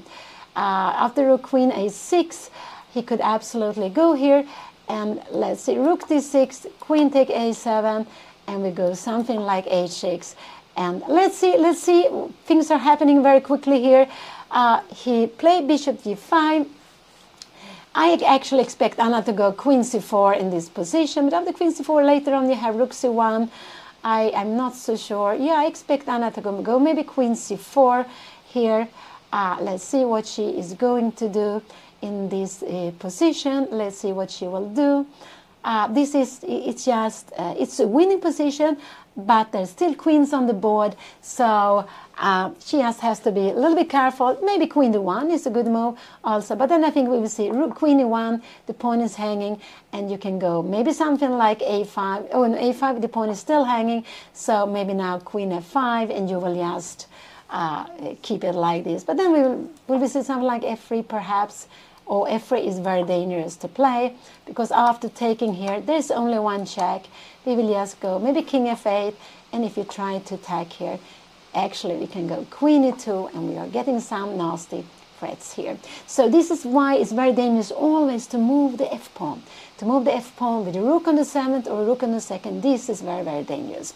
So let's see. So now it's Anna to move. She has 10 minutes left. She has 16 moves to make. But she has a very, very good position. It's a fantastic position. Let's see what she will do. I think she will go queen c4, queen d3. This is what I think she will do. But also a5 is a good move. I would say a5 is a very fine move to play. I just think rook c2, but a5. Why not a5? I think this is good. And if there comes something here, we can just... maybe we can kick you, we can go rook, we can actually play a move like this. We're not scared. If you go here, we take here, and if you take here, let's see, you take on f6, we will just start putting pressure on this knight, this poor knight. You have check here, but the king is escaping. The king is just escaping. We can put the king almost here on e8. It's also absolutely fine. And the knight has nowhere to go, because after this we will just go queen d2. We can actually give check, but queen d2, we are threatened mate here now. This, after a move like queen f6, we can take on c1 if we want to. Everything is, yes, I will just always show you to them. So like this. So let's go back. So it's another move. I just think a5 is a good move to play. She doesn't have to be worried about this pawn. a5 is a very good move to play. What more can she play? Rook c2. She can go queen d3, queen c4. She can also go, if you want, queen a6. It's possible, but I don't like queen e6 so much. Because queen e6, maybe you will go queen b5. Yeah, she can play this rook b8. She can absolutely play like this if she wants to, but the rook is become a little passive. This is absolutely also possible. In general, the main thing for Anna is to keep control. She doesn't have to play the best pieces, but the best moves. But she has to play moves, because she has only 8 minutes left. She has to keep going. She has to make some moves, and she can make okay moves. Just keep the position. Just try to change the queens. Just try to change the queens. This is absolutely what she has to do. Just try to change the queens, so she can make some small move. Rook c2 is absolutely a good move. What more can be a good move? Rook c2, a5 I like. She can make lots of things. She can even go h6 if she wants to. Everything is fine. There's absolutely no problem with lots of moves, but she will need to make a move. And I just don't want to see her losing because of time in this fantastic, very, very nice position she has. So let's see what she will play here. She's so focused. She is so focused. Her opponent is looking at the other side. I guess he's not so happy. He's having exchange down. He's hoping something that will something will save him. But Anna has everything in her hands. Everything depends on her. I would say that I like a5. I like a5. And if you go take here, queen a5, you can actually go lots of things. You can even go rook 8, but you can even go here. That you take this is absolutely what you dream about. You want to play this endgame. You want to play it, because after b3, look at this. We will go here. We can go here. We can actually go rook dd2. Oh, threaten this, but we want to take here. Oh no, this is yes, good night for white has to come here, and maybe in a position like this. I want to see, we will coming here. This knight, why is this knight coming? This knight might be getting lost very, very quickly here. Knight b7, this knight is just very, very bad, and the rook has to keep it. So this, in a position like this, we have gone very far away, but I want to say this is winning. If we take away one pawn, because we have equal pawn, if we take away one black pawn, white could fight. But with equal pawn, this is winning. So let's say Anna has to play. She has to play. And she has to play. Oh, this is getting a little bit exciting here. Or a little bit is getting very exciting. But only because of time. Not so much because of the position. I would just say because of time, she has such a nice position, and just to change queens, to keep her pieces active, or to keep the pawns. She can even be a little bit passive if she wants to. So even a5 is fine.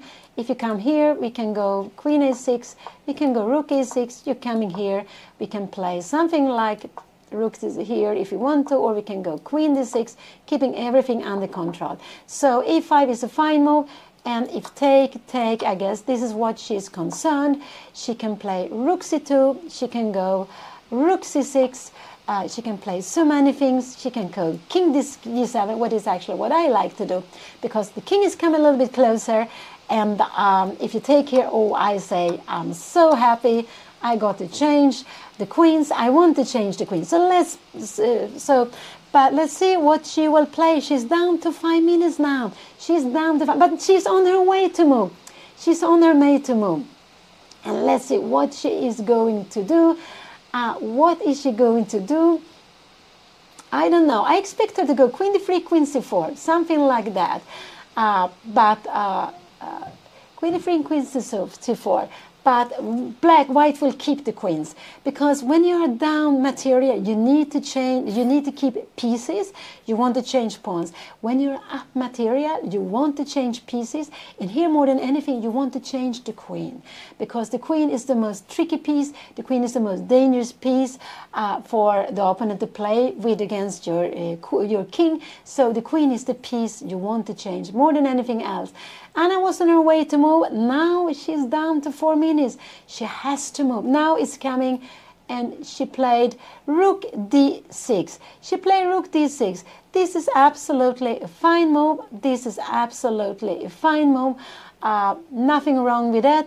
I guess we will see, and there's actually a very good plan, because if you want to get the c-land, you will get the c-land for one moment, but we will take it away. And now this is just finished. We have managed to change the pieces. We are not worried about anything. This knight is just very passive piece. The knight is a slow piece, and the rook will just, it will just win everything with rook b1. Let's go back to the position. So Anna played rook d6. This was a good move.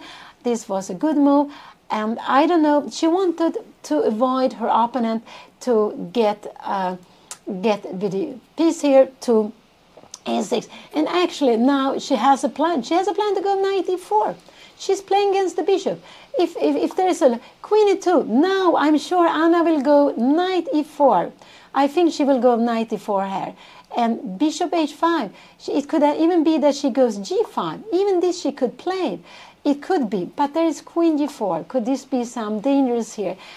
It could be, but this is still, yes, can you see this fantastic pin?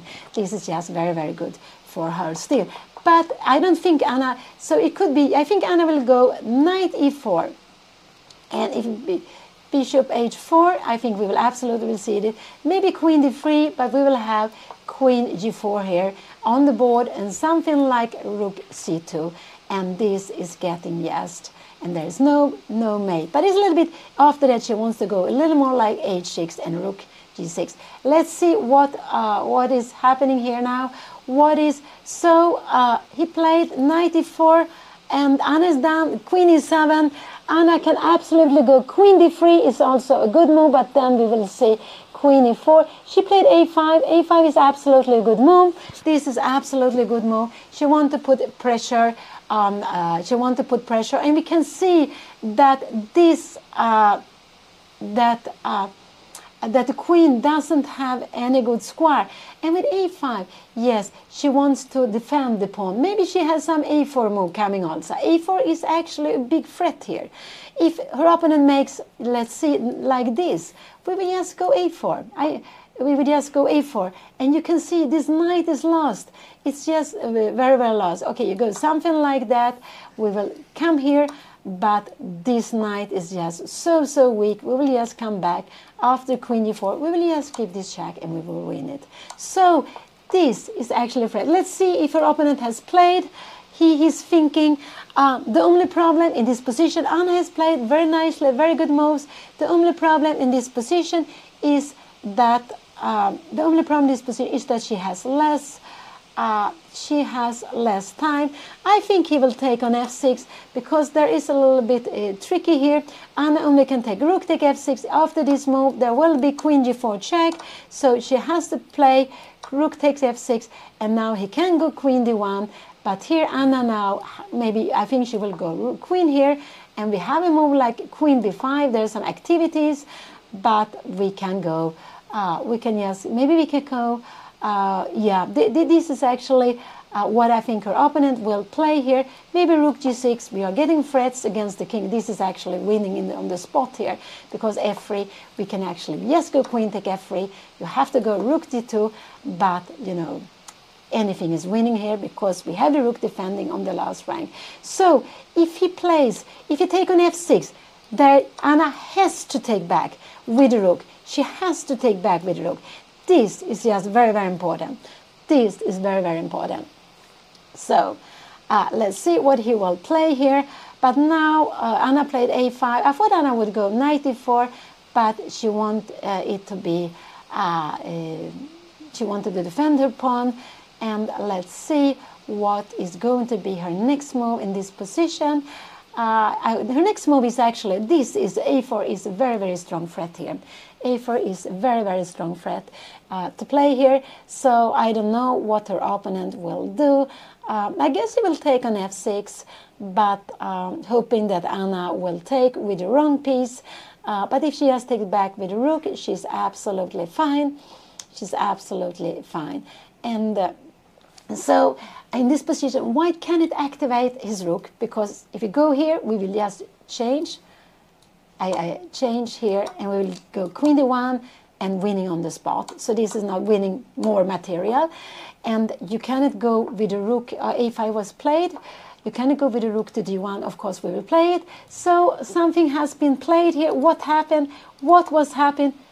He took and rook d1. Yeah, I expected that. Now queen c4 is not possible, because after this we will have a mate here, and I will absolutely lose the game. So this is not possible. So I expect Anna to go queen a8. This is a very good move, queen a8. I just hope Anna will go back with the queen on a8, because what I like with the queen, you defend a5, you want to go a4, but you also have these tactics here, sorry, not against f2, but against g4. So I like this move, queen a8, and you also have a little bit extra control on the last rank. So I like, and you defend the rook. So queen a8 is absolutely the move I would play myself. I would absolutely play this move. Anna has played already, and I think she played it. She played queen a8. She played this good move. And it's so good, because the queen defends the pawn. The queen also defends the rank, the last rank. And the queen is also defending the rook. But the queen is also looking at the king side. And this is the fantastic, with these long rank pieces, like the queen, like the rook, like the bishop. A knight cannot stand on the queen side and look at the king side. Only the knight stands in the center. You can look on the queen side and the king side. But the knight is a slow piece. And so her opponent has played. What did he do? What did he play? He played something. I don't know what he did. He played something, and I cannot see. Did he go f3? Queen c4. c4. No, queen b5. Did he go queen b5? Let's see. What was played here? Queen d3, h6. So this is a very important move. And the reason is that now there is no mate. Because if Anna in this position would have played this, we would have had some tragic. We would see a mate here. So this is why Anna makes these little pawn moves. She gives air. Now there will not be any way of mating her on the last rank. And queen d3, the idea with queen d3 is actually, if Anna go rook g6, white will be able to go e4. So this is why he played this move. But Anna now can play, she will not be able to control the d file, but now her next move is actually a4. a4 is a very, very strong move here now. a4, and so I don't know what her opponent is going to do. Because this is why she also played a6. Because after a4, knight c5 is not possible any longer, because you will grab it. In this position, if Anna went a4, maybe the knight could be more active. And then, if you take it, we had this mate again. We had this mate again. The mate on the last rank, the mate we almost have to avoid. And this is why Anna played this little move, which is such a good small move. A small move that we have to play. She is now down, she has 4 minutes, so it's better, but she still had 12 more moves to make. 12 more moves to make. So she has 4 minutes. She has 10 minutes for these 12 moves. So it means that she has less than 1 minute per move, but she has such a good position. She just needs to keep control of the position. She doesn't have to win before the 40th move. Just keep everything control. She hasn't exchanged more. There are equal pawns. She has good pieces. Her king is in the safety. The only thing she really wants to do is to enter with her rook. So Anna's plan, and she doesn't have any weaknesses. The only weaknesses, no, she doesn't have any weaknesses. Her plan, queen b5 came here now. Now queen b5 came. He was so, but now I would say rook g6 would absolutely win. I would say it would almost win on the spot. Rook g6. I think would just be a very good move, but he can also go a4, because after a4, where is the knight going? If you go knight d2, we have a fantastic pin. Now, this is going to be, we will just win this piece, we will just probably win this piece, or maybe you can help with the knight, with the king, but this is just a pin you don't want to see. So, and if you go maybe knight c5, I guess we will go, maybe we go rook g6, maybe we can go rook c6, we can also go queen c6, and we will get what we want to have. We want to get like this. I just want to show you that this is just coming here. This is just hopeless for white to play. So I guess you have to go here, and now yeah, we will just take this. But this 4 against 4 is just winning. 4 against 4, we will have this, but this is absolutely winning for black. With 4 against 4, you needed to take away one pawn. If you take away this pawn and you can defend the pawn, then you can make a draw. But 4 against 4 is the winning. So let's see. I expect Anna to go queen g6 here. This is the move. I expect Anna to go queen g6. Maybe we will see queen d5 here. Let's see. But a4 is also a good move. So he played this move. Queen g6, queen d5. It could be possible. And then we will see maybe a4.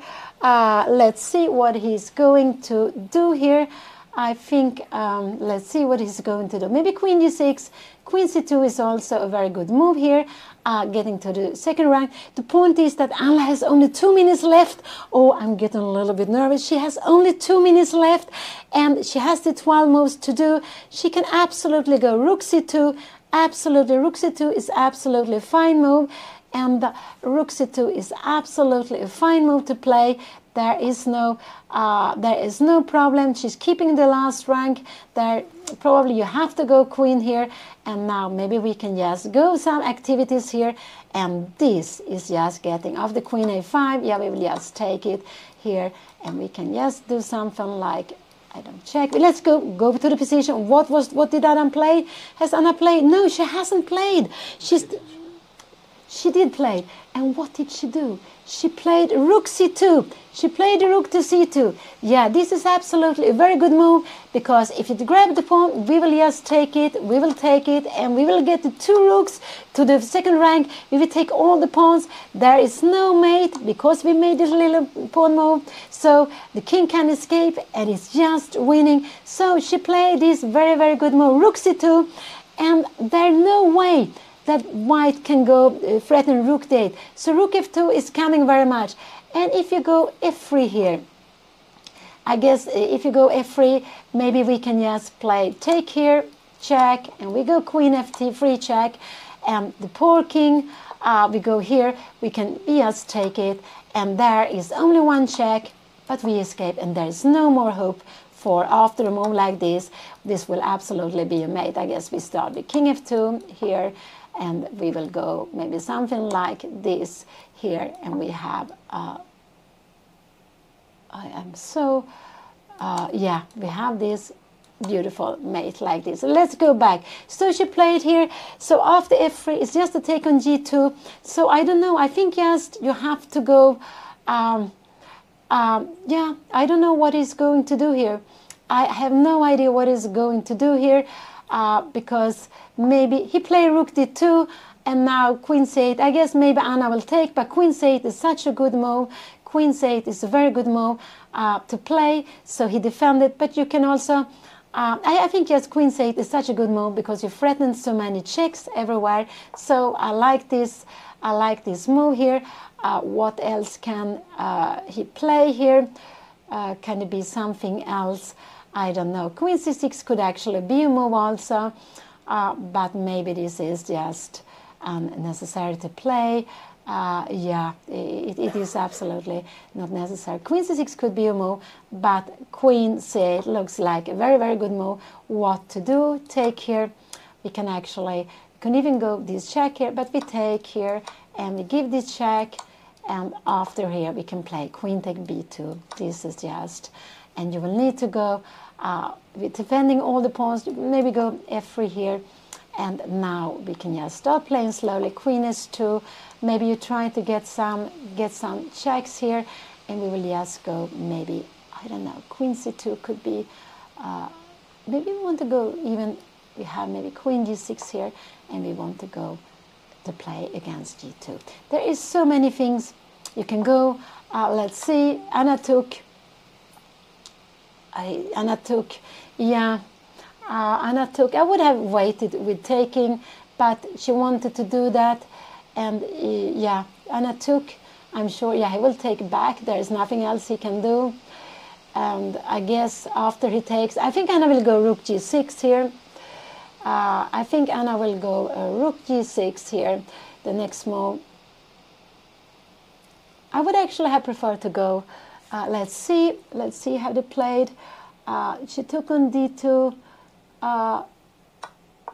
rook g6. What happened here now? What did he do? Did he go h4, g4? I cannot see what he played. It's Anna's time. She is down to, what happened here? It's his move. Anna played rook g6. This is a threat. She wants to make mate in one. So he will have to play, maybe he will have to play something like e4. I guess he's going to play e4 here, but after e4, Anna might have rook d6, putting some pressure here. It could be he go e4 in this position. It could absolutely be he go e4. I think absolutely this is what he has to do. The point is, if you go knight f3, we will absolutely just grab it, and it's pinned, so the game will just be over. You cannot play this, so he will have to play something. He can go f3, but his king sound will be very weak. He can go queen e2, but it's a passive move. Queen e2, no, queen f1. Queen f1 would be, but then it will be very, very passive. We have this queen d5, and we control everything. No, you cannot play this. So he will move one of the pawns. He will move f pawn or e4. I guess e4 is the most logical move. I would absolutely go e4 in this position like this. I think this is logical to play. It's absolutely logical to play. And here, maybe we can rook d6, maybe we can go rook c6. So you can play different move in this position. Maybe queen c6 is also possible, but or maybe queen c8 could be a possibility. And the plan is, if you go here, we will take here, and you will have to make something like g3. And here we have rook c6, and we are threatening a mate on the last rank. This is just getting very, very dangerous yeah. So let's see what was played. He played, what did he do? He played e4. E4 was played. So now Anna is down to 1 minute. What is she going to do? What is she going to do here? She can go rook e6, but it's a little bit passive. She can go rook d6. I would say that this is actually a very good move. Rook d6 to play. She can also go rook c6. There is lots of things, but the problem is she has to play, and she played. What did she play? She played something, but I don't see what she played. I cannot see what did she do. Did she go queen d8 maybe? What did she do? She moved her rook. I think she played rook d6. I think she played rook d6. Rook d6, she's attacking. So I'm sure there will be knight c4 coming here. So after knight c4, but then we have the check here, and we have queen take e4. And now, if you go check here, and you take this, just to get close, we will just play this queen f4 check. And we have this winning endgame if you want to. If you take here, we will go just rook b2, and it will just be winning. So let's go back. So Anna play rook d6. Let's see what her opponents play. Anna is only down to 1 minute. She has only 8 moves to do, but it's not so many. It's quite a lot of moves, but she just needs to keep control. I'm guessing, what will allow knight f1? Yeah, he can absolutely go knight f1 if he wants to. And he can go knight f1, but after a move like knight f1, I just think rook d1 is a good move, because if you go take here, we will just go queen a6, and you see, we will just win the knight. There's no way for white. You have a check, but after that, you cannot defend the knight, and here we will just win the game. So let's go back. So let's see what he's doing. Where is he going now? Is he going to be passive? He played knight f3 and Anna took here. So this is what's happening now. This is very important, what's happening. So Anna played this move so quickly, and now she's only 6 moves more. She's actually threatening queen take f4. I think you have to take, I think you can play this if you want to. And now, of course, it's very important to see that knight e5 is not possible. We just take it. And if you take knight takes, I just want to show that this is going to be your mate. This is mate. You cannot do it. So, you can absolutely take here this, and then we will have this end game, which is just completely winning. It's just winning because you will take the pawns, you can come here, but we will going to take this pawn, we will take the next pawn, and even if you get this one, it's not important. These pawns will just win the game. So let's see. So Anna played this very, very nicely. She gave a check, she played queen take e4. Now her opponent is in big problems because queen f4 check is the big threat. Queen e4 f4 check is such a big threat, and there is no way he can defend it without. He can defend against it, but then Anna will be able to change queens, and this is what she wants to do. She wants to change queens. This is what she actually wants to do all the time. Without the queens, there is no danger at all in her position. And now, because she has this threat, queen f4 and take on f3, and it will be made. Check, there is only one move Anna can do. He gave a check, so Anna has to play king h7, and she has to play king here. And I think this is also what we see on the board. Let's see. She played it. What will he do here? He's thinking, yeah, this is what was played. This is absolutely what was played. And here, Anna is threatening to win the game with this. So he can play queen take e5, queen take f7. He cannot play this. He would love to play this, knight f7, and try to get some tricks. But Anna has queen f4. And yeah, we saw this mate. Rook takes the first rank, the queen takes the second rank. So gets back. So he will need to take one of the pawns, but Anna will be able to change queens. So he has played. What did he play? What did he play? He hasn't played.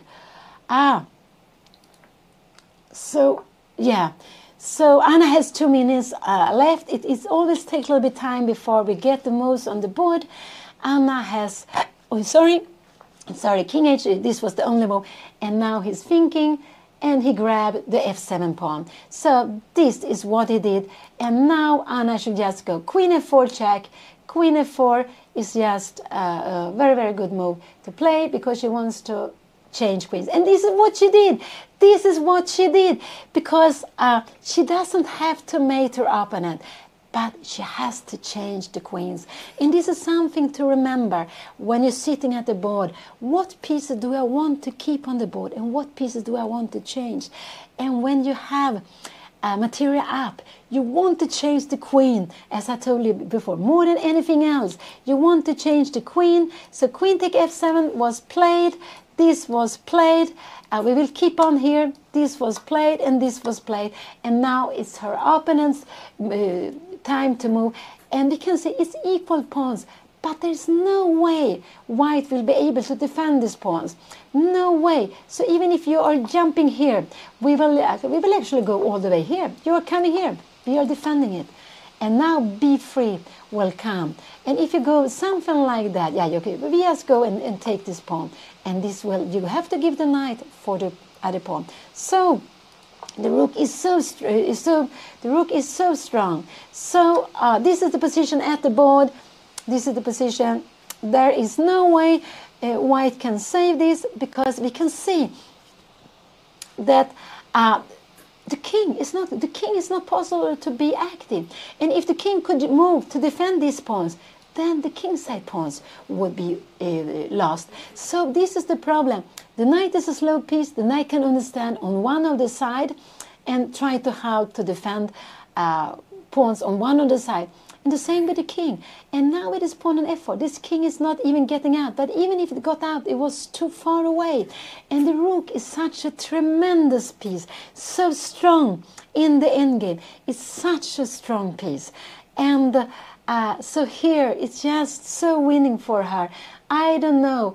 I guess her opponent will keep on playing. Yes, keep on playing, at least until there are still 3 more moves to make, until passing the control on 95.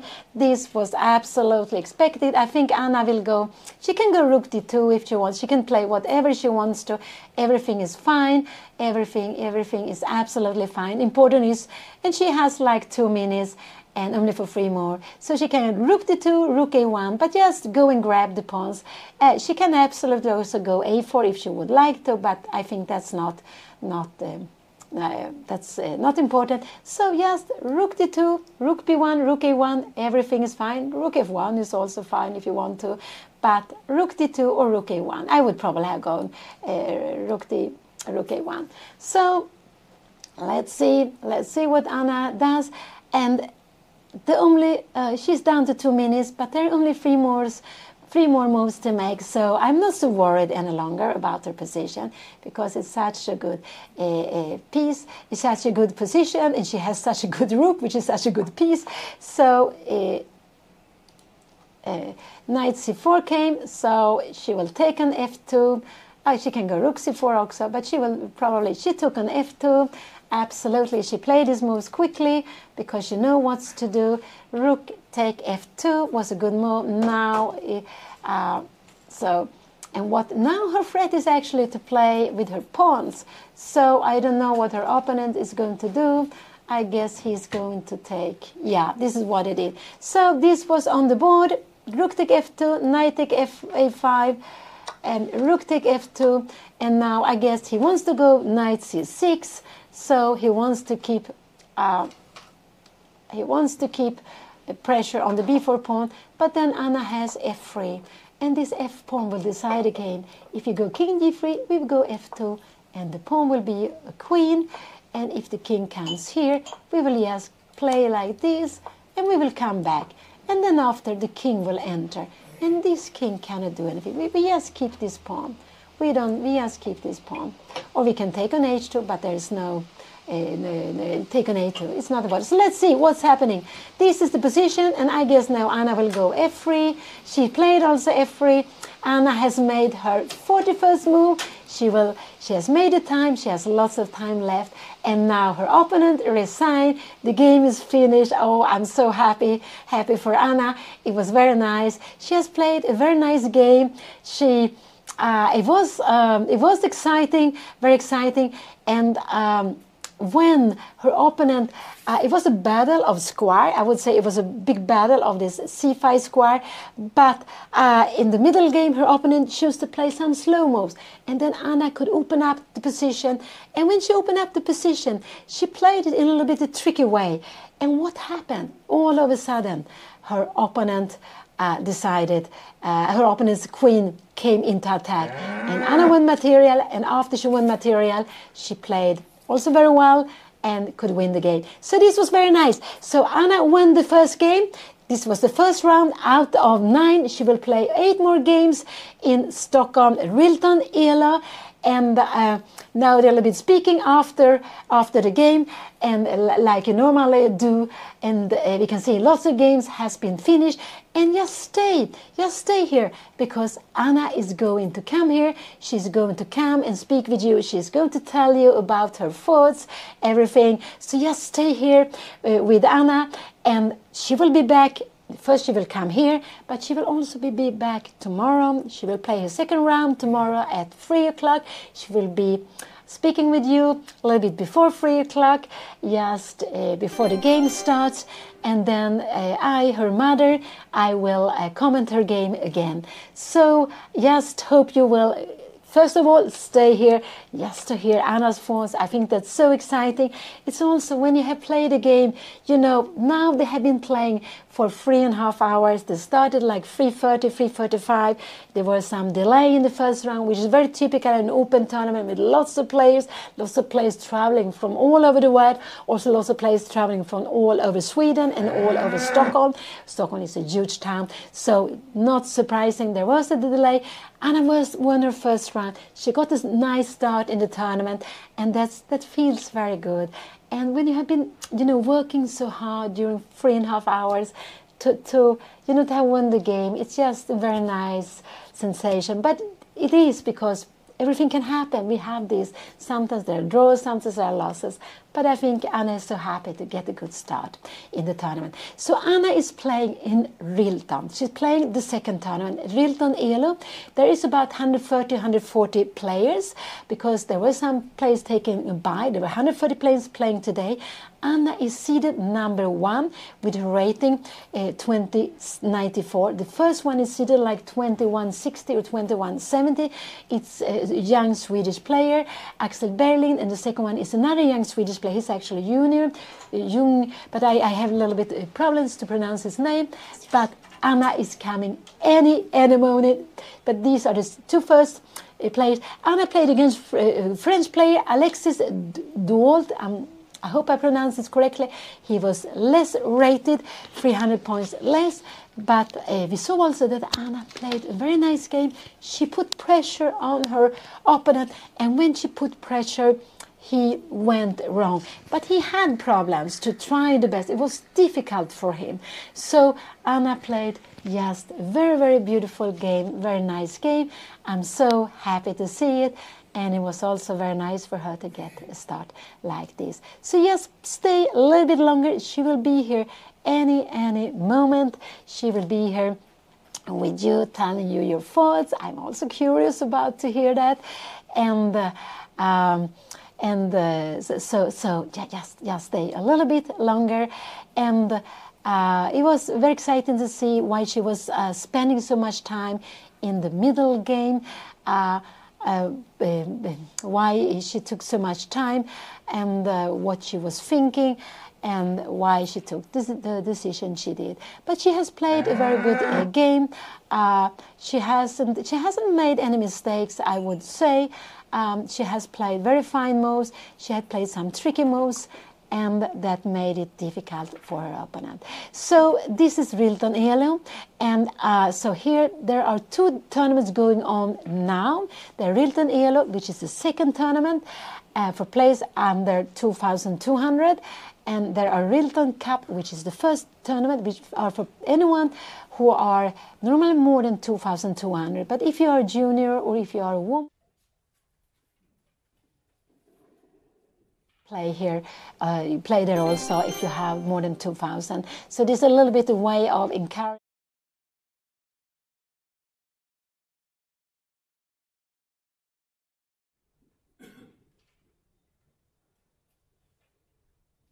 He really wanted it. He said, make a strong tournament, but also let the young players play there. Let the young players get a chance to play against strong foreigner, but also against strong Swedish players. And this is what they are doing in Rilton. And here she's coming. She's here with you now, and she will tell you about everything, her thoughts in the game, and yeah, that will be great. So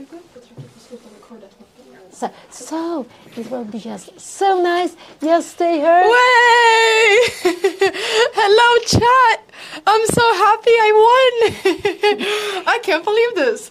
Or no, I can't believe it, but I also got really low on time. Mom, how was the game? It was good. It was good? Yeah, I was mostly concerned about time, and maybe in the opening, you were a little bit too much in a rush. I would have wished that you played. I wanted to be in a rush, Mom. Because you gave some squares, and he could play for that. But when he played some slow moves, you were absolutely fine. Yeah. Oh, yeah, exactly. Yeah, I think in the opening, I don't know. I think I was kind of trying to force something a little bit too much. Yeah, you don't have to take a c4 so early. I think you should go castling, and then you wait one move with taking on c4. This is what I think. Okay, taking on c4. Yeah, okay, I see. And I would actually have liked to go h6 first. H6? H6, bishop H4. Yeah, And yeah, then, so that I don't have any like checkmate. yeah, so you get this move for free. Because when you have the knight on D7, he never wants to take it back with the knight. And you have the bishop path. Hello, Dad. How did you do? Draw! Draw? Against who? 124.73. 24.73? Castle. Wait! Guys, my dad is here too. Also with black. Yay! No, his name is Casson from Norway. Norwegian young okay. player. Yeah, okay. Norwegian. Okay. That's amazing. Yeah, so my dad just drew a 24.73. That is great. Yeah, close the door, maybe. Close the door. Yeah. But guys, I am very happy. I was so scared in the beginning of the stream for the stream to work. Like, you guys have no idea the amount of, did you say the amount of tech issues we had? I said only we had a little bit. No, we had immense tech issues to the point where everything got fixed 6 minutes before my game. And it was the biggest clutch of my life. Like, I have never clutched something so bad. 6 minutes before the game, stuff got fixed, and we knew that we would be able to stream. Like, before that, I didn't know if we were gonna get a stream. And then, like, I was, like, freaking out. And then all of a sudden, like, my producer, before the game started, he comes up and he gives me a thumbs up, and I'm like, yes, we have a stream. We had immense tech issues. You guys have no idea. But I'm very happy. I'm very happy. But then during the game in the beginning, I was like, what if there was no stream? But then my producer went up and took pictures, and I was like, okay, if there was no stream, he would be freaking out and he would not be here taking pictures. So the sign that he's right now taking pictures of me means that there's a stream going on. But I was freaking out about the stream. I wasn't even thinking about the game. I was just freaking out about the stream. But that was really good. Yeah, only we had some issues with the microphone. Sometimes it went away. But oh, your microphone? That was the only thing. Okay, Yes, we'll rewatch everything and make it flawless tomorrow, guys. Okay, it's been a while since we've done this, but tomorrow it'll all be flawless. But yeah, I can look a little bit at my game. If I go back a few, did I have an accuracy of 95%? Yeah, it was very good. Yes. Wait, I had an accuracy of 95. That makes me so happy. Wait, that is awesome. That is awesome. I also was told that there were going to be flowers and stuff, but there were no flowers. We didn't have time for flowers. But I thought the end was nice when I went here and did all of this. Like, oh, you guys, can you see it? Yeah, you can.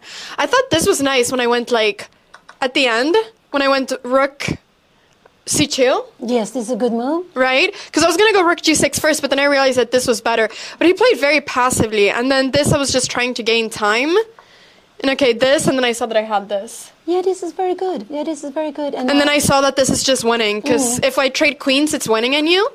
And it's like, it's going to be forced to be, there's going to be a trade of queens forced, for sure. Yeah, and this is what you want to. When you have this endgame, you just want to change the heavy pieces. You want to change first the queen and then the rook. But mainly first the queen, because the queen is the only tricky piece, no? That he can try to make something against you. Yeah. So, yeah, when you change the queen, that was very good.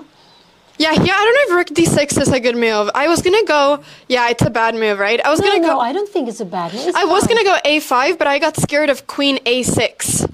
But then you can go rook a6, rook a8 actually if you want to. Rook a8? Yes. And then I was scared of the queen hanging out over here. The queen hanging? No, like the queen being on, I don't know, I didn't want the queen to come, I don't know why I was scared of that. I just didn't like the queen being there. Yeah, no, what you can do, because after you go a4 and the knight, and then where is going? Queen b6, rook a8, queen b6, and you go a4. I don't know where is it going. Yeah, you're right. I don't know why I was scared of the queen coming in there. Or you can go rook d6 also. Yeah, I don't know why. I think I wasn't going to go rook d6. Like, my stomach was telling me that was not the greatest move.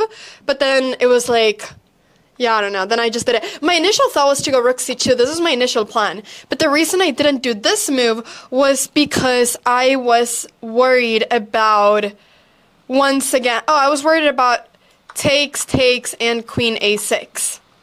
And I don't know, I didn't want to lose my pawn, but I don't know why I'm scared of this, because I can just go king g7 and there's nothing. Yeah, just go king g7. Yeah, I don't know, I got scared of, I don't know why I got so scared of the queen coming up to a6. But you have such a good position, so you can play, you have such a good position, so you can play lots of things. The most important is you keep your position, Yeah. You don't have to play the exact most accurate move. You just keep your But position. I want to play the most accurate move. No, but you have to think of the time. So I know, here, the only yeah. problem is the time, and that you give him some counterplay Yeah. you shouldn't do. So rook to 6 is very fine. You don't want to have double pawns. Fine, you avoid double pawns. You don't want the queen to come to a6. Okay. You avoid that. Okay, so you think that was fine. Yeah, rook to 6. But I thought all of this was so forced. No. What is stronger actually here? You know what? Of knight e4, the strongest is to go e5 directly. Here? Yes. You know why?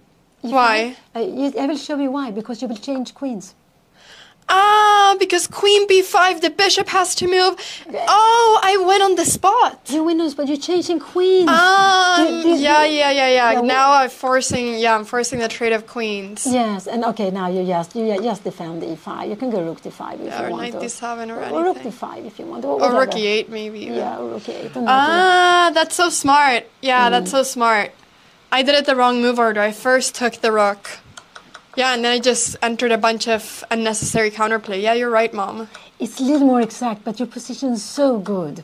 So it really, because you see, the knight on b3 is such a bad place. Yeah, and it always allows me to go rook c2. That was my idea, that I always wanted to be able to bring up my rook. Yes. But I was really, here I was so shocked about every single move that my opponent did. Like, after, first and foremost, I didn't think that, okay, yeah, he took, which I guess is normal, but like, after takes, knight takes, I thought he was going to go bishop c4. He went here. Bishop c4 is the only move he can. Is the best move. Yeah, and then I was going to go bishop e4, but I didn't like it due to queen c4. No, rook Here. c8. No, he escaped with queen c4, queen b5. Exactly. So I went rook c8, and I thought he was going to go rook fd1, and then I had knight d3, and I thought this was so nice. Yes, you have to go knight d3, and in this position he has to go. I was so proud. He has to go queen b1 is the only move. Yeah, queen b1, and then I was going to go takes, and then I just thought that this was like pretty nice for me. I was going to go something like knight d5, I think, and put pressure on this. Yeah, that is what you can do. He will have to play, maybe he can play, I don't know, queen e4, you have knight c3 maybe. No, so he will have to play maybe g3 here. Yeah. So play, this is a little better, but this was the only thing he could do. This was what he had to do. But I was so, I don't know, I was so nervous because I feel like I haven't seen a physical board in so long, and the first time you play a tournament, it's always like so weird to see a physical board, because you just kind of feel like, what am I doing? What is this? And at first I was like, oh, I'm going to play so fast, because I was thinking about other things, like I was thinking about the stream, I was thinking about everything, so I was like, okay, let me just play fast. But then I thought all my time just disappeared. We saw that. So it was the time issue we were worried about. But when you win material... Were you worried about my time? I was worried until you play rook c8, and after you play rook c8, queen b1, bishop e4. And then I was less worried because you play this knight e3. You play all these good moves, and when you have material up, I was less worried. But it was, you have a little time. But but then I was less worried. But you were spending very, very much time, in the beginning. Yeah, I was. And maybe b4 is also too quickly. Is b4? I didn't know theory. Like, this is my main problem. I do not know theory in chess. I didn't know theory. I just played something. Yes. No, I just think if you go here, in this position, I think in this position, maybe a6 or maybe bishop b7 is maybe more logical. But I think you shouldn't take on c4 so quickly, actually.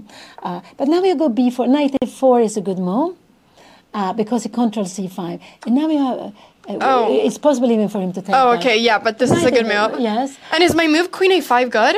What did I do first? Did I go queen a5 here? Yes, queen a5. Is this a normal move, or is this just weird? No, in general, if white plays the most exact, you will have probably some problem. Maybe rook c1 now. Okay. Maybe rook c1 to put pressure here.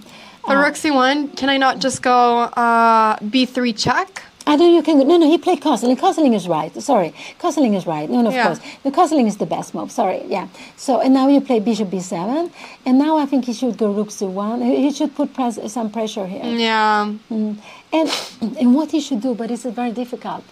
If you castle, I wanted to go e5, but I think it's crazy. e5 here.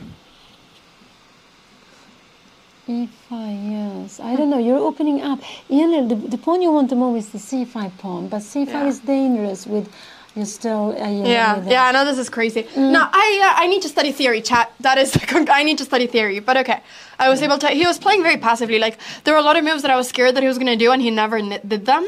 Yeah, no, what happened is he played too slow-mo, bishop f4, and his bishop is better placed on g5, because sometimes he can play bishop take f6.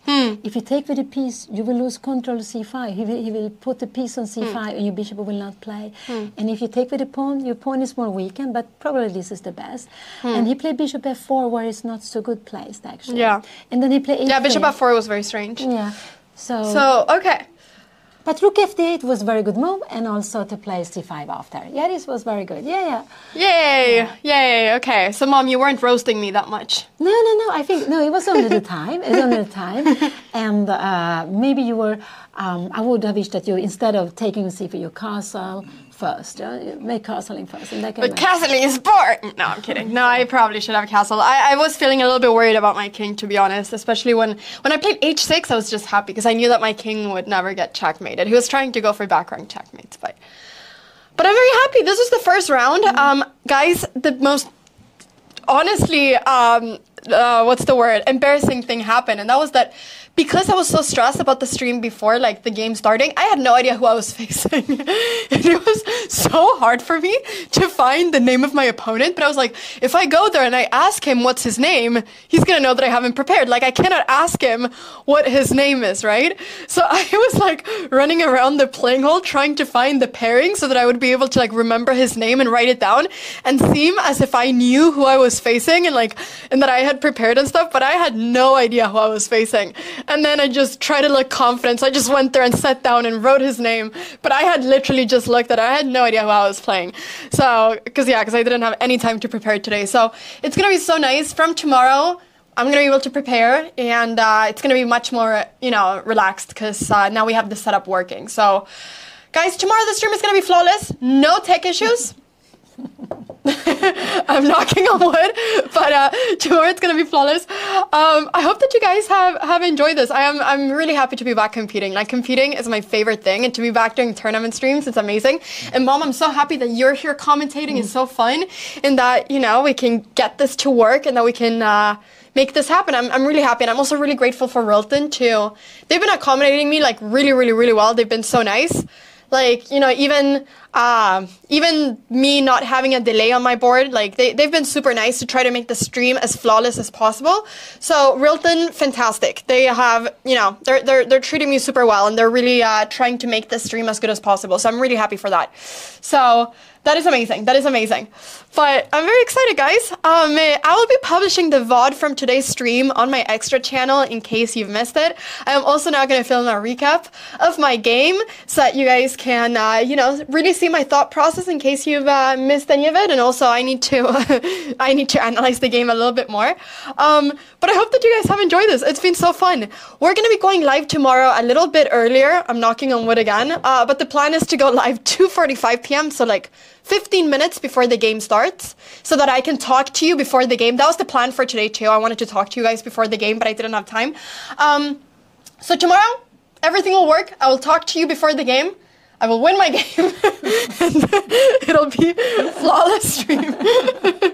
That is what we can all hope for. Also, can I just say, it's so fun that there are so many streamers here. Like, Jules Gambit is here. There's several chess streamers here. Like, Kostia is here. I think Alexandra Chess is coming tomorrow. So there's like a bunch of streamers here, which is super cool to see. So I'm, hoping that we all streamers do well in this tournament. I'm really hoping that. Also, at the end of the game, I was trying to wish my opponent good luck for the rest of the tournament. But he was like, what? And I was like, good luck. And then it got a bit awkward, right? Because I had repeated myself like 3 times, and it wasn't really that important what I was saying. And I was like, good luck for the rest of your tournament. And I was like, I don't speak English. And I was like, I'm leaving this here. Goodbye. Thank you for the game. I'm sorry I'm talking to you. Because it's also kind of weird to talk to your opponent when you've won, because I'm obviously super happy, and he's like super like not happy, like he's probably really sad, and I felt so bad, and I was like, oh no, like he's gonna think that I said something really stupid. But yeah, if you're my opponent, I was just saying good luck for the rest of the tournament. Yeah, it was French. Okay, guys. Well, I think with this, we're gonna wrap up round number 1. I will be filming my recap. Thank you guys so much for watching the stream, for supporting every single sub. My mom is an amazing commentator. She will one day learn to say thank you to all the subs, but I need to learn that too. So thank you so much, guys, every single one of you that have subbed. I really appreciate it. Super appreciate the support. It's thanks to that we can, you know, do these sort of events. I really, really appreciate the support. So, guys, I will be back tomorrow. Round 2, Rilton Elo. We're at 1 out of 1. Perfect score so far. Very good. Tomorrow we have the white pieces probably, which is going to be exciting. So I'm very happy. I'm gonna now take a deep breath. Thank you guys so much once again for watching the stream. I will be rating somebody amazing. Who should we rate, everybody? Who should we rate? Also, this is not my computer. I'm gonna rate through my phone. Give me an amazing person that we should rate. Let's see, who's live right now? Who is live right now? Let's see. I should almost rate, wait, what's the channel of Rilton? I kind of want to rate the channel of Rilton. I'm going to do that, actually. What's the name of the channel? It's, let's see, raid Rilton. Guys, don't go anywhere. This is going to be the most epic raid ever. Okay, we're rating the actual tournament. Is it called Rilton Cup Streams? Rilton Cup Streams. Oh, that's actually the name. Okay, I'm hoping I'm rating the right person. Okay, I'm sending it over here. Am I rating the right person? I do not know. I have no idea. Okay, I'm hoping. All right, everybody. Thank you so much once again for watching the stream. I will see you all tomorrow for round number 2. Okay, Mom, do you want to say bye? Thank you for doing the commentary. Chat, say thanks to Mom for doing commentary, for being here for so many hours. Or how many hours has it been? Oh, it hasn't been that long, just 4 hours. Yeah, 4 hours. Yeah, but you played a good game, so I enjoyed it. You enjoyed it. You enjoyed it when I won. Yeah, of course. It's much easier. Yeah, but I also enjoy when you find all this good move, rook c8 and bishop e4, knight e3. Yeah. So, okay, great. Mom, do you want to wave bye? Bye, chat. See you tomorrow. Bye. Thank you so much for watching the stream. Bye-bye. Take care. Bye. Bye. Bye. Ah, buen día.